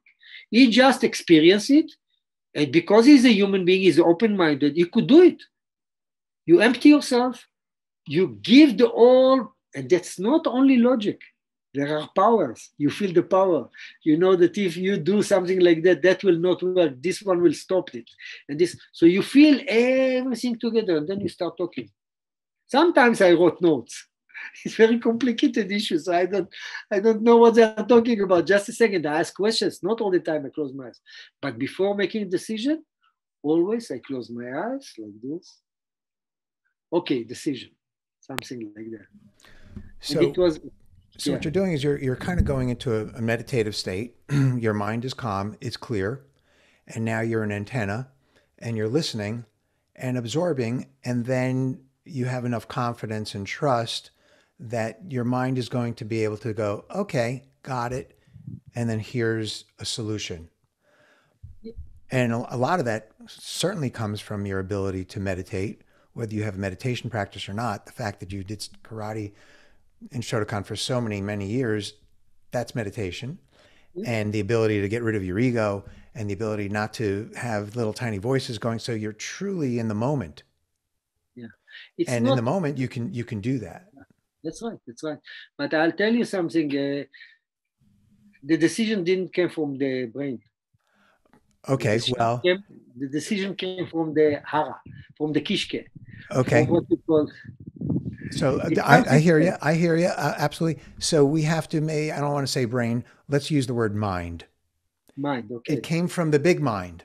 Yeah. It's called, it's connected. This is connected. It's right. One thing. It's one thing. You don't think what is the one thing, but you feel it here and you feel it here. Mm-hmm. And what comes to your mouth is the conclusion of what is the right thing to do. Right. Thing to do. Not what's best for Eli, not what's best for this, but just this is the right thing to do. Yes. Yeah. That's what people felt. Oh, why we didn't think about it? It's so simple. Most of the time, it's very, very simple. It's not complicated. Sometimes I will know, okay, I had to do many things in my life to be creative in order to succeed. There is, in the mission, sometimes I took a mission, right? There is a problem, I have to solve the problem, and I have to take the mission upon myself. And then there is so many resistance. Jewish people are very complicated people. This is difficult. Eretz ochelet yoshvea, we said, like eating it. There is a very famous story about, I don't know if it was Reagan or was in 1974, who was the president of United States? Oh, you're embarrassing me. I want to say Carter, but I don't know. I could look it up. Yeah, maybe that matters. So, Golda Meir after the war, came to him and said, listen, we have 3 million people already. It's a big nation, 3 million. And we have people coming from all over the world and different languages and different culture and that. And we have enemies coming from every direction. And we have and it's very, very difficult I need your help. So he told her, what are you talking about? I have 200 million people or 250 million people. And I have all languages. And I have problems in Cuba or Vietnam. I don't remember who was there. And I have all these problems. She said, no, Mr. President. You have 200 million citizens. I have 3 million prime ministers. Right. Very good. Yeah. It's true. Everyone is big head. Everyone is think that he can be the prime minister. They know they know. Like your son, he knows everything. That's it. But that's kind of where, by the way, so in 1972 was President Nixon, our wonderful President Nixon. So, yeah, it was Nixon. Yeah, but Nixon. But that's kind of where the skill comes in. So it's a beautiful thing, I think. And I think listening is a very underrated skill. Very underrated. The ability to listen, to be in the moment, not to be thinking, oh, he's wrong, he's right, I would do it differently, they don't know what they're talking about, what an idiot. To get rid of that, be in the present moment and listen. Very underrated skill. Yeah. But then the second skill is being able to, I don't want to coordinate, I don't know if that's the right word, but to achieve your goal with so many different people, because they have egos too. Everyone's got their own version of what they want or need or think is best for them. We're seeing that now, of course, with this whole vaccine thing, how crazy it can really, really get. So, but you brought two skills to the table. One, the ability to be in the moment, listen, absorb, connect with the big mind, the hara, the tanden, whatever. And then the ability to, okay, great. Thanks for the solution. Go implement. Good luck with that. Yeah. Implementation is the other 90% of the game. Yeah, well, implementation always is one of the things is, that when I came to be ambassador, I felt the resistance of my team, the Israeli team. There were like 7, attaché. They brought to them like ambassador not from the foreign ministry. He's a right-wing person. He's a karateka. He thinks he knows about Japan. What should we do? It's not a diplomat. And then when I started, I told them, listen, next 3 Fridays, we are going to have a brainstorming and we are making the new program. It was January 2004. And I told them, listen, I can feel you. You don't know that.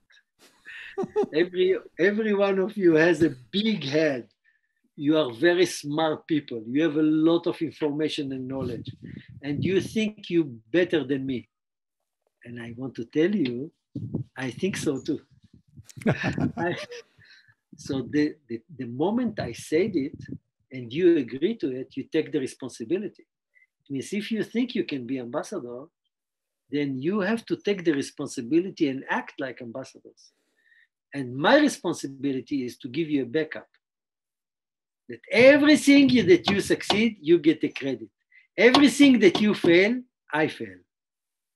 So they didn't believe me, but after a few months, they believed. And what happened?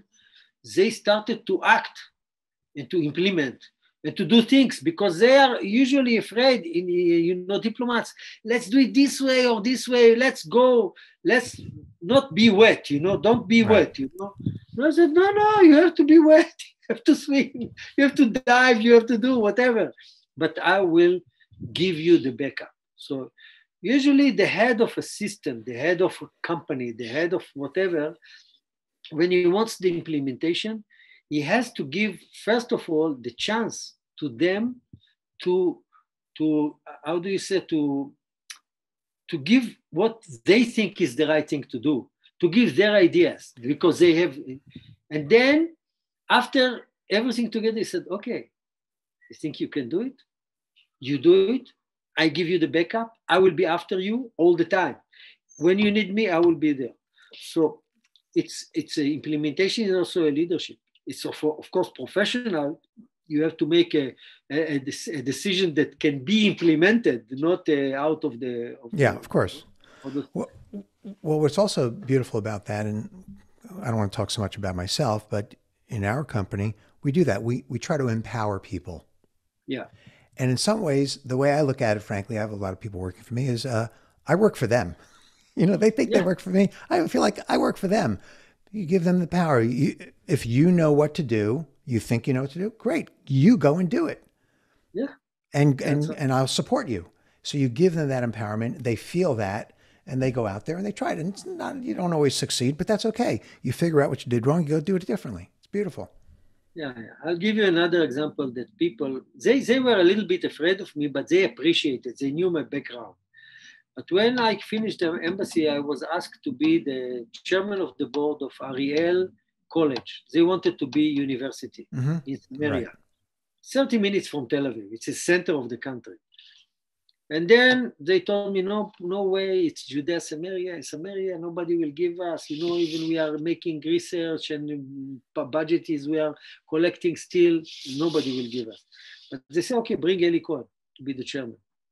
So when I came, I said, but all the people in the board, the professors and all the people that were before, they looked to say, okay, he was ambassador. What is connection to the academy? And then I told them, okay, this is the first meeting. And I read the protocols of your previous meetings. And I saw that you were sitting 3 hours. 3 hours is too long. We are starting today, okay, 10 minutes, this introduction, my introduction, etc. But 1 hour and a half. And we finish 1 hour and a half. If we didn't finish all issues, it's finished. We cut it like a saw. They didn't believe. But they didn't believe I'll succeed in the first day. But what happened is, I heard somebody said an idea, smart idea. And then the second one is also a professor, said, I agree with him. And he started to give a lecture. So, excuse me, just a second. Are you insulting our intelligence? He said, what do you mean? I had to give them a shock. I told him, what do you mean? You agree to what he said? Yeah. So you can say, I agree, and give another idea. Why do we have to hear? We are not your students. Okay. He was like shocked. Okay, I agree. You like insulted. Okay, I agree. Okay, next one. So another one, give another idea, good idea. And then he started to explain the idea in a different way. I said, excuse me, just a second. You explained, we understood. Everyone understood. I asked everyone, yeah. Why do you have to explain? You think we are students. Again, you are a professor, you are a director general of a company, whatever. You give us a credit that we understood your first explanation. You don't have to give us another angle or another angle. This is your idea. This is the explanation. Makes sense. Let's go on. It was written. If we need to vote, we will vote. Okay. Next meeting. Already they spoke much shortly. Yeah. Next meeting, then 1 hour and a half. Finished. They knew if you have to speak, you have to speak short, you have to speak clear. And then we become university. The next day, the other university in Israel went to the Supreme Court against us, but didn't succeed. The Supreme Court threw them from the floor. So they are university. They are doing research. The government doesn't pay them, but they're doing the anyway. The next week after we became university, 4 years, it was 4 years, I resigned. They told me, why are you resigning? It's now university. I said, mission accomplished, guys. You are making all the time politics. I'm going to Japan. Everyone is calling me at 2:00 in the morning. You are crazy. I have my life. Mission accomplished. Bye-bye. What's fun? Yeah, no, it's a great story. So what's funny about that is, we have, in Judaism, there's the Bible, and then there's all kinds of commentary. Yeah. So that's how those people are trained. I got to give you the Rashi, and I got to give you the Tosfot, and it's like commentary, and you're saying, no, we don't need that. We all agree. Let's move on. That's great. That's a great story. So, last couple of questions, then I'm gonna let you go.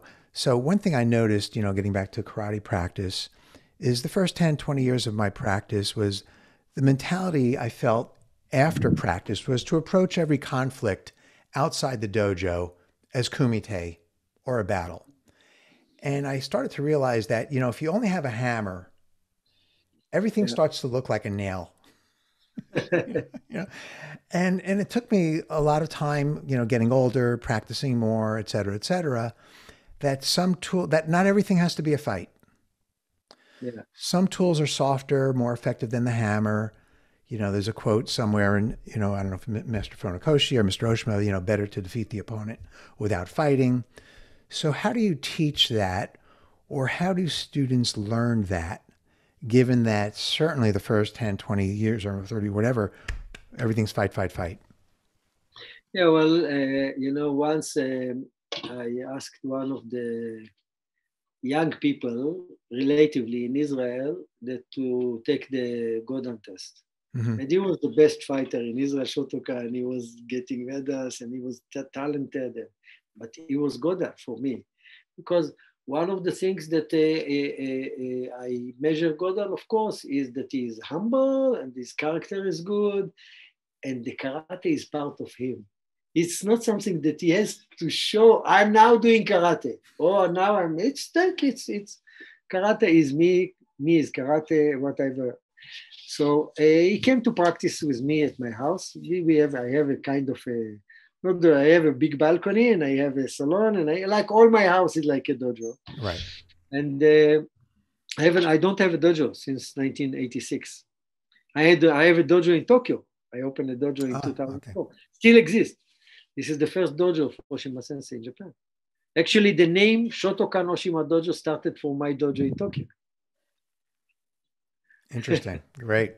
Yeah, because when I invited him, he said, "Why are you calling it Ohshima?" I said, "Listen, because there are many Shotokans here, and you are my teacher." But he said, "Oh, if you call it Shotokan Ohshima Dojo, then I have to come." I said, "Okay, come." So he came to the opening. And he came, this guy, Yaniv his name, and I practiced with him Yai and other things, and I fixed his kata, and I started to do kumite with him. So he said, "Eli, what? This is a new style? This is another style?"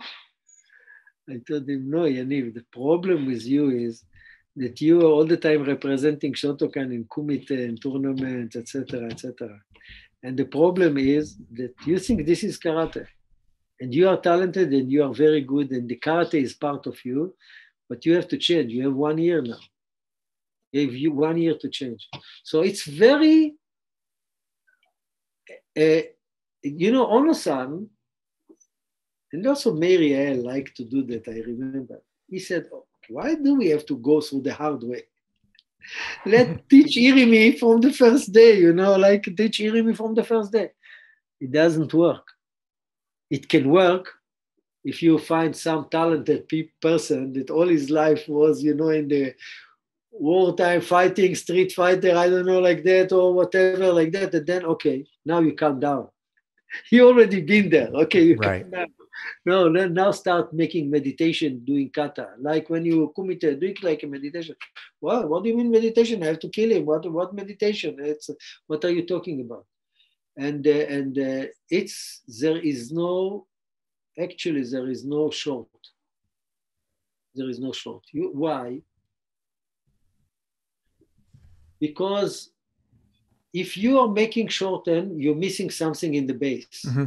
And then you can be there, but then you will not be complete. Very difficult to return to this. I started to teach, and also I think I gave the practice in North Carolina. I think one of the practice I used it, and then Ohshima told me, "What is this?" I said, "Sensei, it's a way of teaching. It's not a new style. It's you. I show you." He said, "Okay." I spoke about the Gorin no Sho, the 5 elements. Let's do connected to earth, ground, soil, water, wind, fire, and emptiness and void, right? And how can we do Heian Shodan like that? Or how can we do Kumite like that? How can we implement this kind of philosophy into the practice, into the real practice? Then there's something that, why Heian Shodan? Or why Oizuki? Or why Maigeri? you take something that you don't have to think, that it's already there. I don't have to think about the movement. Already I know every place, but I know where to put the ikite. I know where to put my heel. I know where to put my hips. I know where to put my head. So sometimes you have to fix everything before we start, okay? To make like different levels in the group. So you make some exercises in order to put them in the same, more or less. Then you tell them, okay, forget about what you learned. What do you mean forget? Water doesn't have any heel, but still water is connected to the ground. It's not flying in the air, right? It's still connected, but it's streaming. So it's almost your reashi, but all the time moving, all the no stop. You cannot, even when you hit the wall, you hit the wall and come back. So there is no stop. Land root is more stable, is more in place, like teki. So you are very heavy, you are very connected to the ground. So there are exercises how to do that. So you do only that for 1 hour, 2 hours, 3 hours. Then you go only this. Then you make wind. What is wind? Wind is no connection. We are not birds because we don't have wings, you know. But also birds are using some technique in order to fly, right? So you use some technique in order to disconnect yourself from the land. Don't be connected to the land. Forget about the earth. Forget about the water.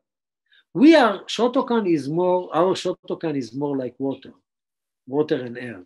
Mm-hmm. That's why it's very difficult to say to people, forget about it. Like now jump, everything you do by jumping. Everything is not connected now, but it's not just jumping. The wind has power. It's go this way. It's very flexible. So use your hands, your legs, your hips, your knees, your everything you use. Then I'll give you another example in a minute. Then you make a fire. But what is a fire?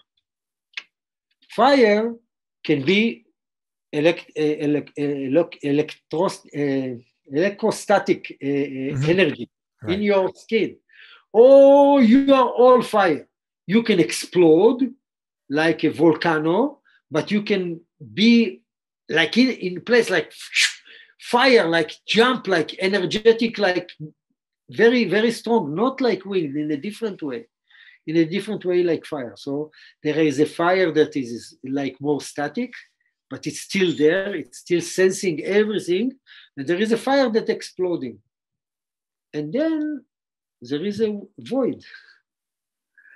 So how can you make a void? You can make a void after you become full. You cannot make void from the beginning. After you become full of everything, you know the technology, then you don't know anything. You make this meeting, nothing. I don't, but you have already. You accomplished, you know that. Your subconscious will react in the right way.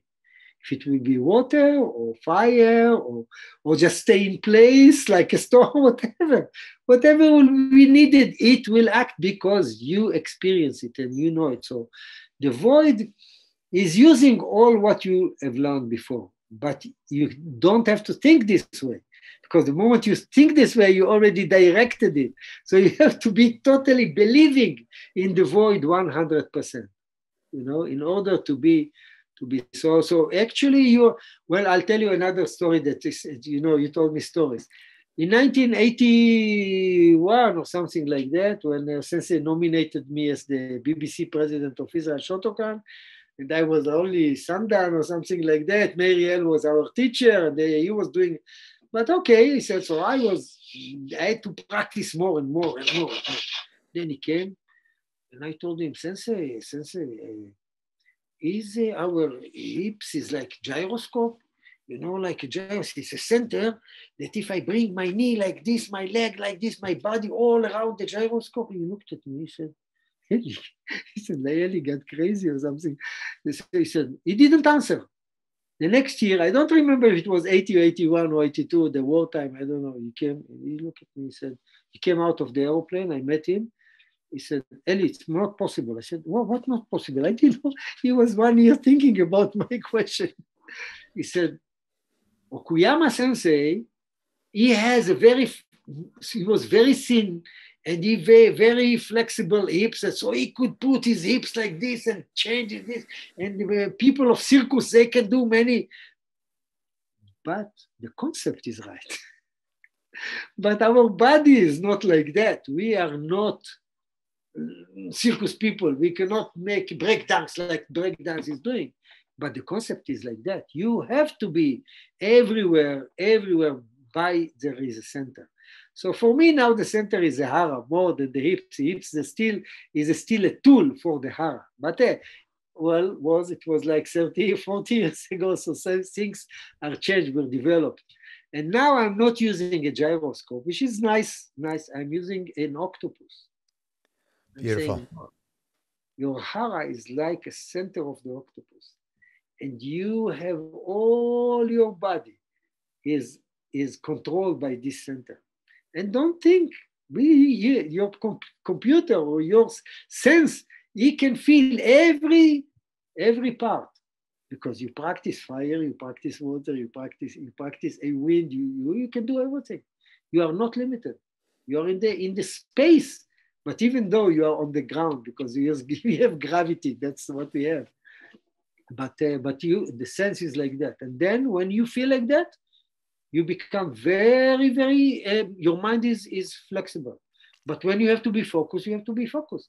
That's all the time the contradiction between openness and focus. Because if you are all the time open, then you don't find a way. You are all the time open. Where shall I go? So you open, something come to you, okay, I have to go this way. I use it. Okay, next time I open again. Okay, so there is a game between the openness and the focus. And the same again with the octopus, you know. Sometimes you have to be stick like this. Sometimes you have to be flexible. Sometimes you have to roll around. There is no limit. So, but in order to be that, you know, one of the sports science, they found out that in order to make a movement as an instinct movement of you, subconsciously, you have to make it like 30,000 times. Mm-hmm. But if you make a mistake 30,000 times, you compound your mistake. It's terrible. You have to do 60,000 times in order to undo it. Yeah. So that's why the responsibility of the teachers is very, very, very serious, because they have to teach you the right way to do it from the beginning. Otherwise, it's very difficult to correct mistakes from that you done at the day one. That's why people tell me, what happened with him? Is he Yodan, Godan, and he forgot everything. He said, no, he's not practicing. His subconscious is like Shodan, is like Nidan. That's what he did a lot. So he come back to that. But if he will continue to practice as Yodan, his subconscious will be Yodan. So that's why every stage has its own base. Every stage you follow it, you use it in order to climb. Then you open. Then there is no stage. Yeah. Wonderful description. Thank you. So when I interact with Godans, some Yodans, more often than not, outside of the class, there's a genuine kindness or compassion that you can feel. And I remember there was a story, you have it in the book, about my wife and I. We were fortunate enough to have dinner with Mr. Ohshima 10 or 15 years ago. Told us the story you tell about in the book, where he was in a park in France, and all these birds are coming up to him. Yeah. All these birds. And he was with someone else, another black belt. No birds would come up to him, but the birds would land on Mr. Ohshima. They'd be just very friendly. And he explained that the birds were not afraid of him.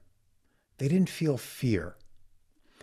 And I feel that also when I interact with, like I said, Godans and some Yodans as well, this beautiful feeling of kindness, compassion. Any thoughts about that? Because we're doing karate, we're trying to kill people, and yet we have this other energy that evolves for some of us. it's Sensei always described that every level is kind of like an onion, that you are taking one shield of your mental block out in order to take all your mental block out, and hopefully in Godan you will be clean. But we know that it's not. It's in God. When you arrive to Godan, you have the tools to continue by yourself, but it's not finished. But you have now all the tools. You learn, you practice, you experience, the emotions, the feelings, the compassion, the friendship, etc. You know, there is a legend about how karate started. We don't know really, but there are stories. You know that his name was Bodhidharma or Dashi Daruma. It depends who is calling him. You know? And the story, I don't know if it's true or not. I'm telling you some of the stories, but it's nice. The story is nice by itself. When you're done, I'm going to look it up on the internet, and then we'll know if it's fact or not.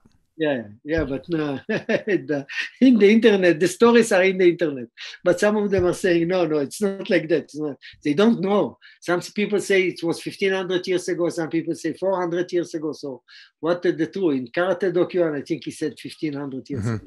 Right. Sensei is not sure that it's like that so long, but maybe, you know, who knows? So anyway, the story is that he came to China in order to teach them Zen Buddhism, actually to be enlightened. Right. But they could not concentrate. Couldn't sit that long. So he said, oh, why I can do it? Because I faced death many times and I survived. So I can gather the feeling of death, and I can do it immediately without subconscious, just by decision. It's part of me. I want to concentrate. I want to do like this. I can do. I don't have to be in the situation. It becomes part of me. So in order to make them also part of it, they have to face death. So he made them face death, and then they died. Not all of them. He said, okay, I have to teach them how to live, not to kill them. For example, I don't know if he did it, or he said, okay, we have to cross this canyon on this stick. Concentrate. They could not concentrate, fall down. Okay, I'm bringing the sword like this. You concentrate, I move it down. If you don't move it down, okay, cut you. So something like that. So he said, oh, they don't have the tools to do what I asked them to do. So I have to teach them step by step.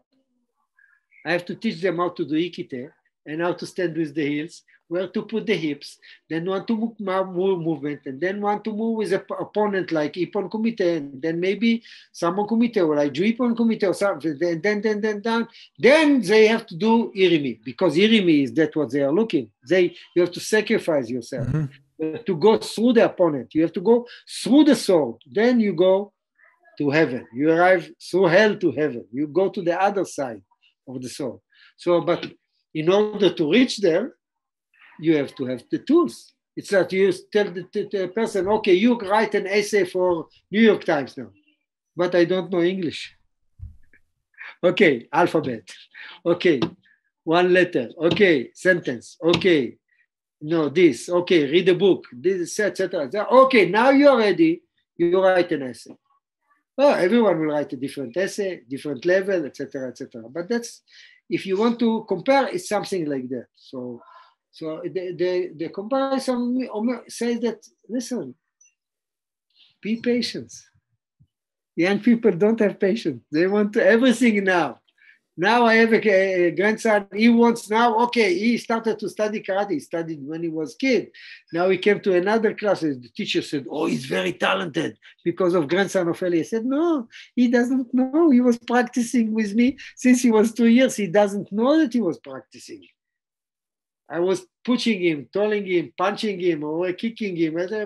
Then when he comes, he does it, like he's still even 8Q level. It's not so. But he wants, no, for Grandpa, okay, you teach me that. No, I want to kick that. He's 14 years old now. He wants to do everything now.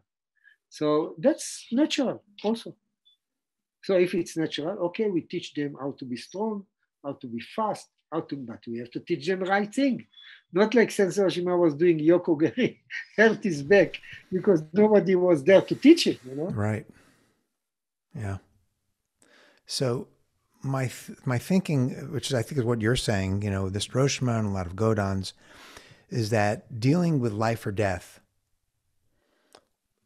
which is kind of what happens in a lot of these practices, or polishing the mind, which is what happens when you go into an intense practice and you just all of a sudden the mind slows down and just like is gone. There's no more whining and complaining, but for not just days and weeks, months, years, but 10, 20, 30, 40, 50, 60 years.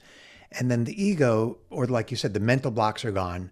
The ego is reduced. And what's left is the center of the onion, which is an understanding, I think, of being compassionate or kind or genuine.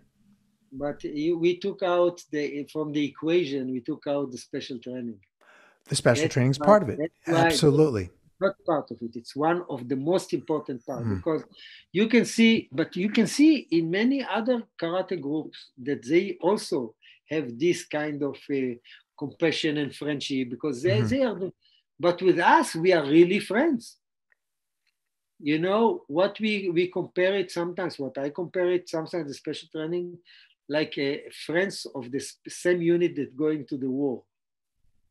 Good, beautiful. They know each other. They know Wisdom Kibadachi like that. But still they said, okay, I was like that too. I cannot cheat. Don't have to cheat myself.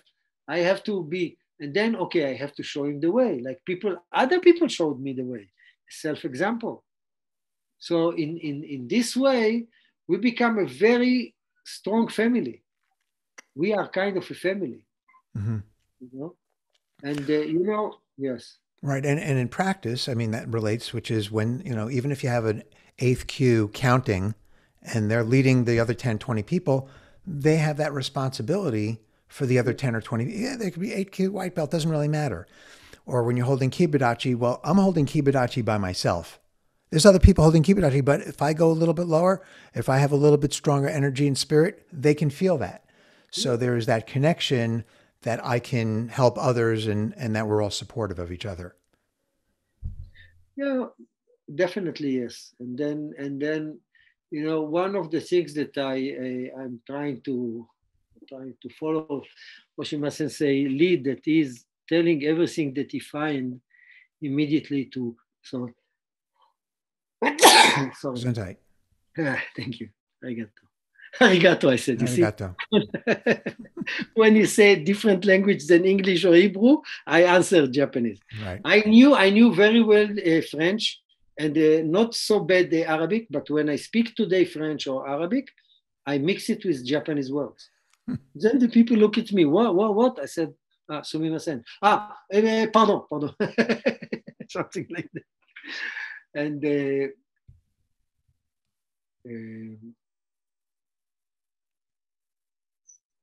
no, well, I missed the what I wanted to say.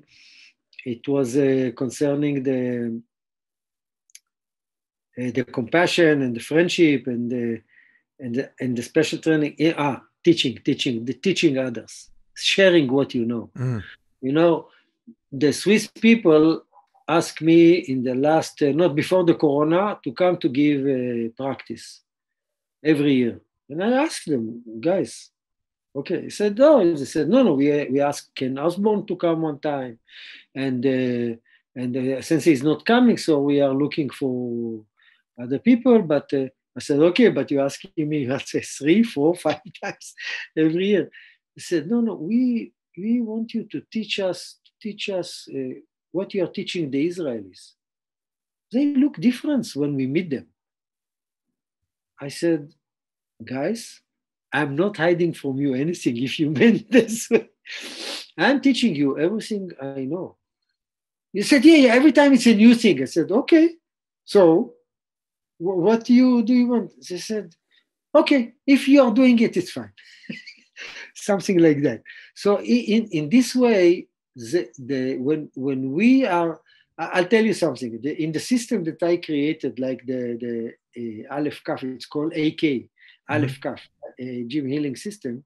Why Aleph Kaf? Because I wanted to write EC, Eli Cohen, but my daughter said, say Aleph Kaf.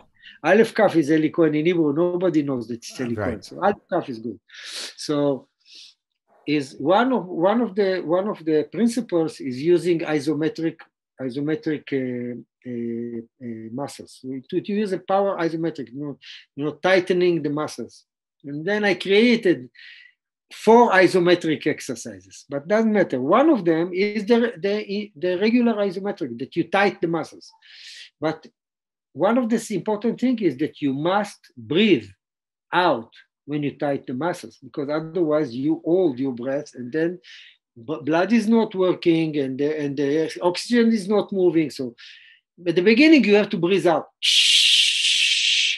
After that, you can breathe in and out, no problem. But it's very difficult to do and tight. But after that, So I told people, I found out that when I'm standing in Kibadachi, instead of, releasing the tension of my muscles that are painful, I have to tighten them. I'm sitting, not moving, not doing anything, but tightening all my muscles and breathing out. What happened? The blood circulation started. In the beginning, it looks like stupid. Why are you stupid? You are making more hardship to your muscles? So no. If I'm tightening the muscles, then it's like circulating all the system. Then I can sit another 5 minutes. Okay. Then after 5 minutes again, I do it again. And if I have tight here, I just tight the muscles here. And release. You can do it if you have a problem with the knee. You are standing as Zenkutsu, and let's say the front leg is the left leg, but your knee is hurting. So you are going like a creeper forward. No. Before you move, tighten all the muscles around the knee. Tighten it. First of all, your movement will be without sign. You'll find out that, because you already tightened, so you move like that. So it's a good thing, but you cannot tighten all the time before opponent, but it's a practice for your knee. After sometimes you don't have to do it. But if you tighten it, what happens? The muscle are putting the bones in the right place and then protecting it. For example, when you go down in stairs, when you have a knee problem, it's a shock absorber and it hurts. So tighten the muscle before and go like the shock absorber already tight. It's a very funny way going down, but after a few times you learn how to do it and it's less painful. Yeah, well, I think that's a preview for when the book comes out. And I know I was in one of your classes, Zoom classes, about 6-9 months ago, and you did some of those isometric exercises, and it just feels great. So it's something that we can look forward to. And it makes sense also, because when you're in a little bit of pain, usually what happens, I think, is that part of your body is kind of collapsing a little bit. But when you tighten it, it almost strengthens it, gives a little bit more strength. So it takes away the collapsing feeling that gravity's pulling it down. The muscles aren't doing their job because they're tired or in pain. And you're saying, no, go do your job. And then everyone feels better. That's right. So, exactly. Now I can be your co-author. I'm joking about that. Okay, last 2 questions for you. So this question comes after I ask you about whether you believe in God. So just kind of put it in context. So where do you think your spirit or your soul will go when you pass on from this life? Another dimension. I know it will. Can you be more specific? No, another dimension, rebirth, we don't go anywhere, heaven, hell. There are many fiction movies, they're making like a circle, you jump through the circle, you are in the past or in the something like that. I don't know, because I don't know, but I can feel it, that the other souls are existing. And I experience things like that. I experience souls that came to help me in certain way. My grandma. It's not my imagination, whatever you can say, but she came to help me in certain difficulty. And I was shocked because she never came. And I never had connection to her, but in a certain time she came. They don't come because they have their own life. there. They are not connected. They are maybe connected. I don't know if they are connected or not, but I think they have their own circle. They have another way of life, or not life, or I don't know what is it, but existence, because the soul is going there. But sometimes they can come to this dimension, but in a different figure or a different way. You know, and also there are messengers of God. Sometimes they don't know that they are messengers of God. Sometimes they do something and somebody said, "Oh, you are my angel. I don't know. How did you come this meeting?" Yeah, he's your angel, but he doesn't know that you don't know it.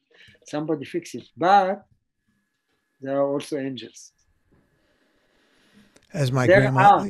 as my grandmother would say, she would say it in Yiddish, from your mouth to God's ears. Yeah.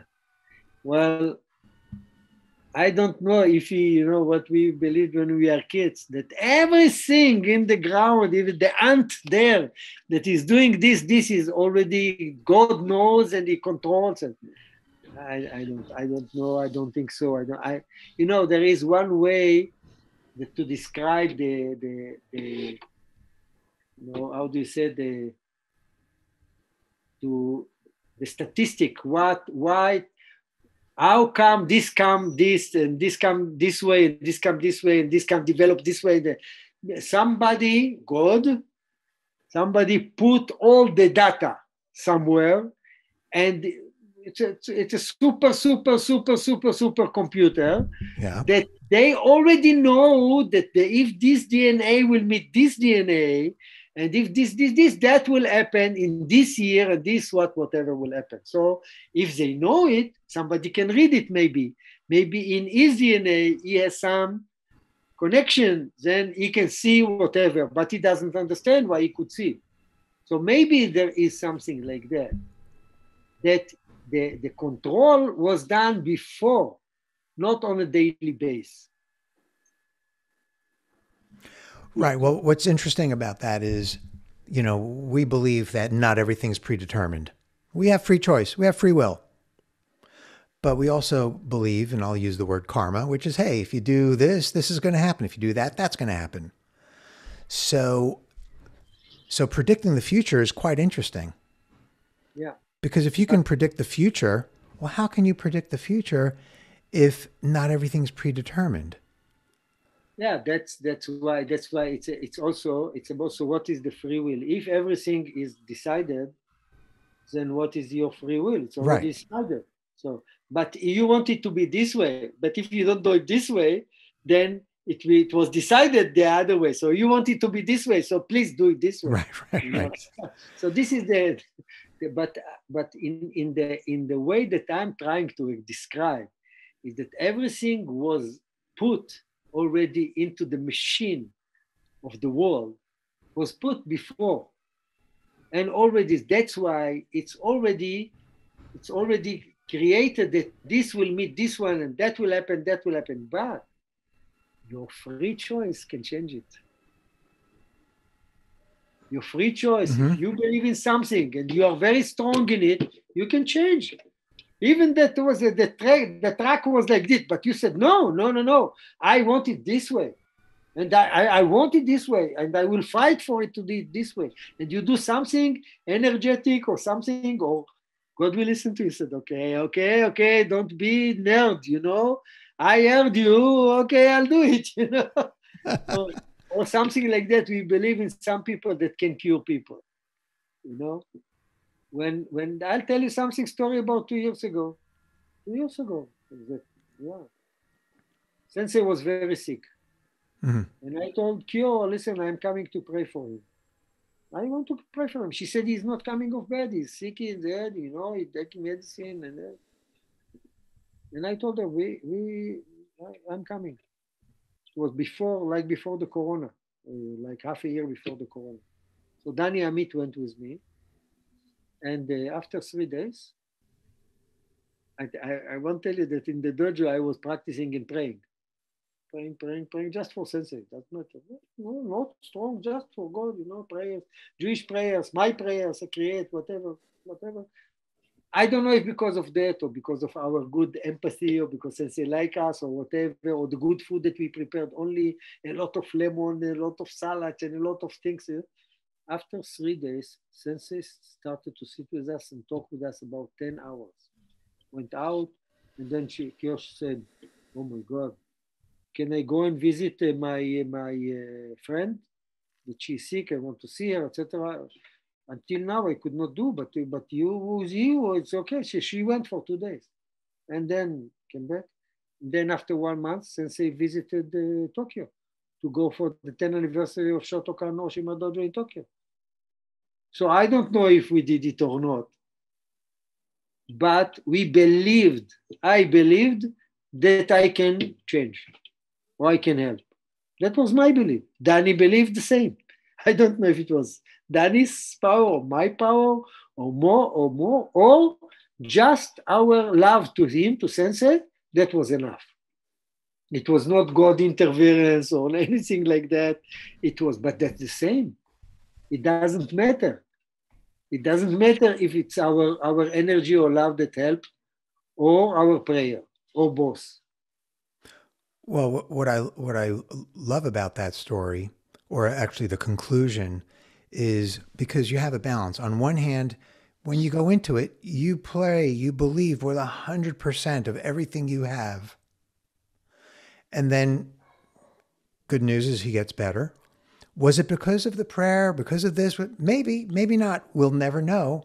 Yeah. But it doesn't change the fact that you go into it with that mentality. The terrorist is there. I'm not really thinking about it, but I'm going to do whatever I have to do it. Maybe I'll win, maybe I won't win, but I'm still going to go in there and do it. Yeah, same. Okay, last question. Thank you. What advice, from all of your experience, what advice do you have for people watching this video, whether they're karate people, they're not karate people, how best to live life?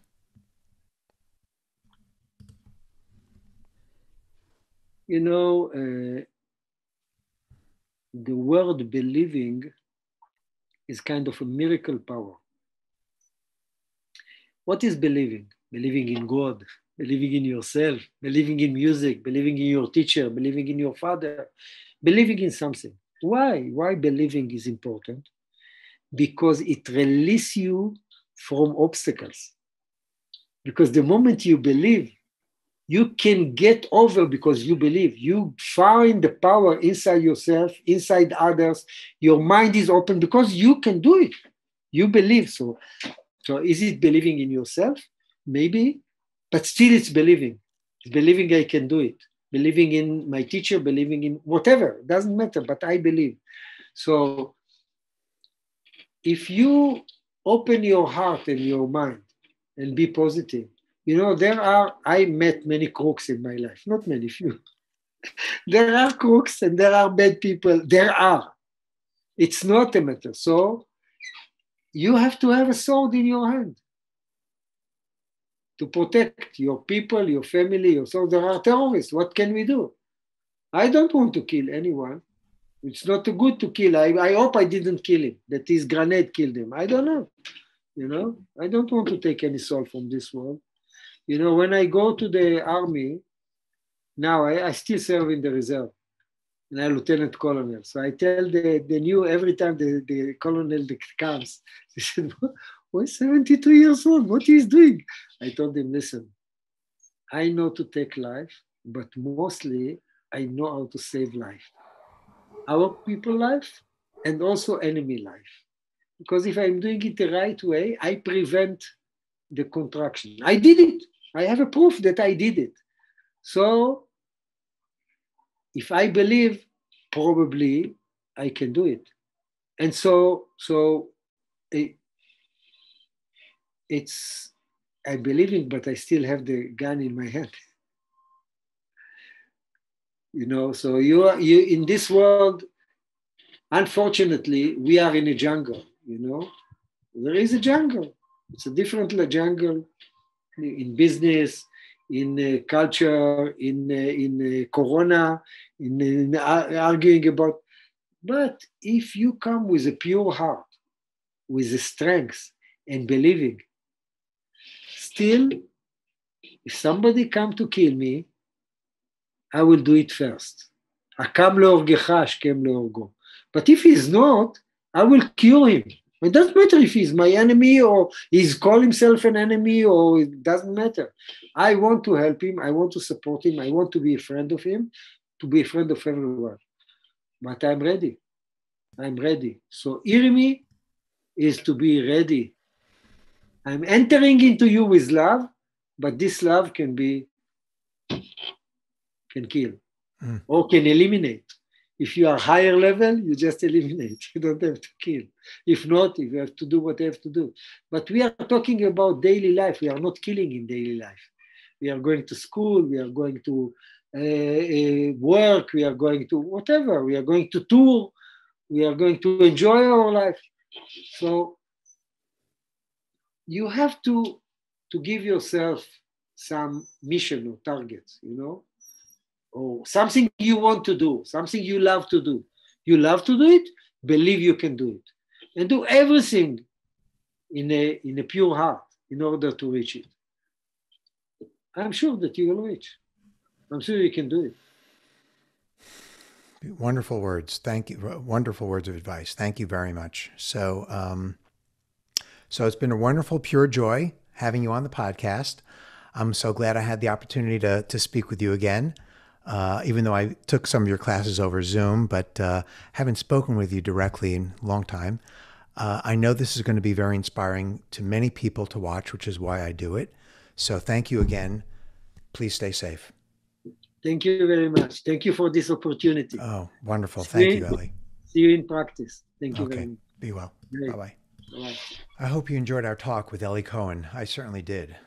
Please like, comment, share, and subscribe to the It's Not What You Think podcast. That really helps us to continue to produce these episodes and invite other guests from around the world.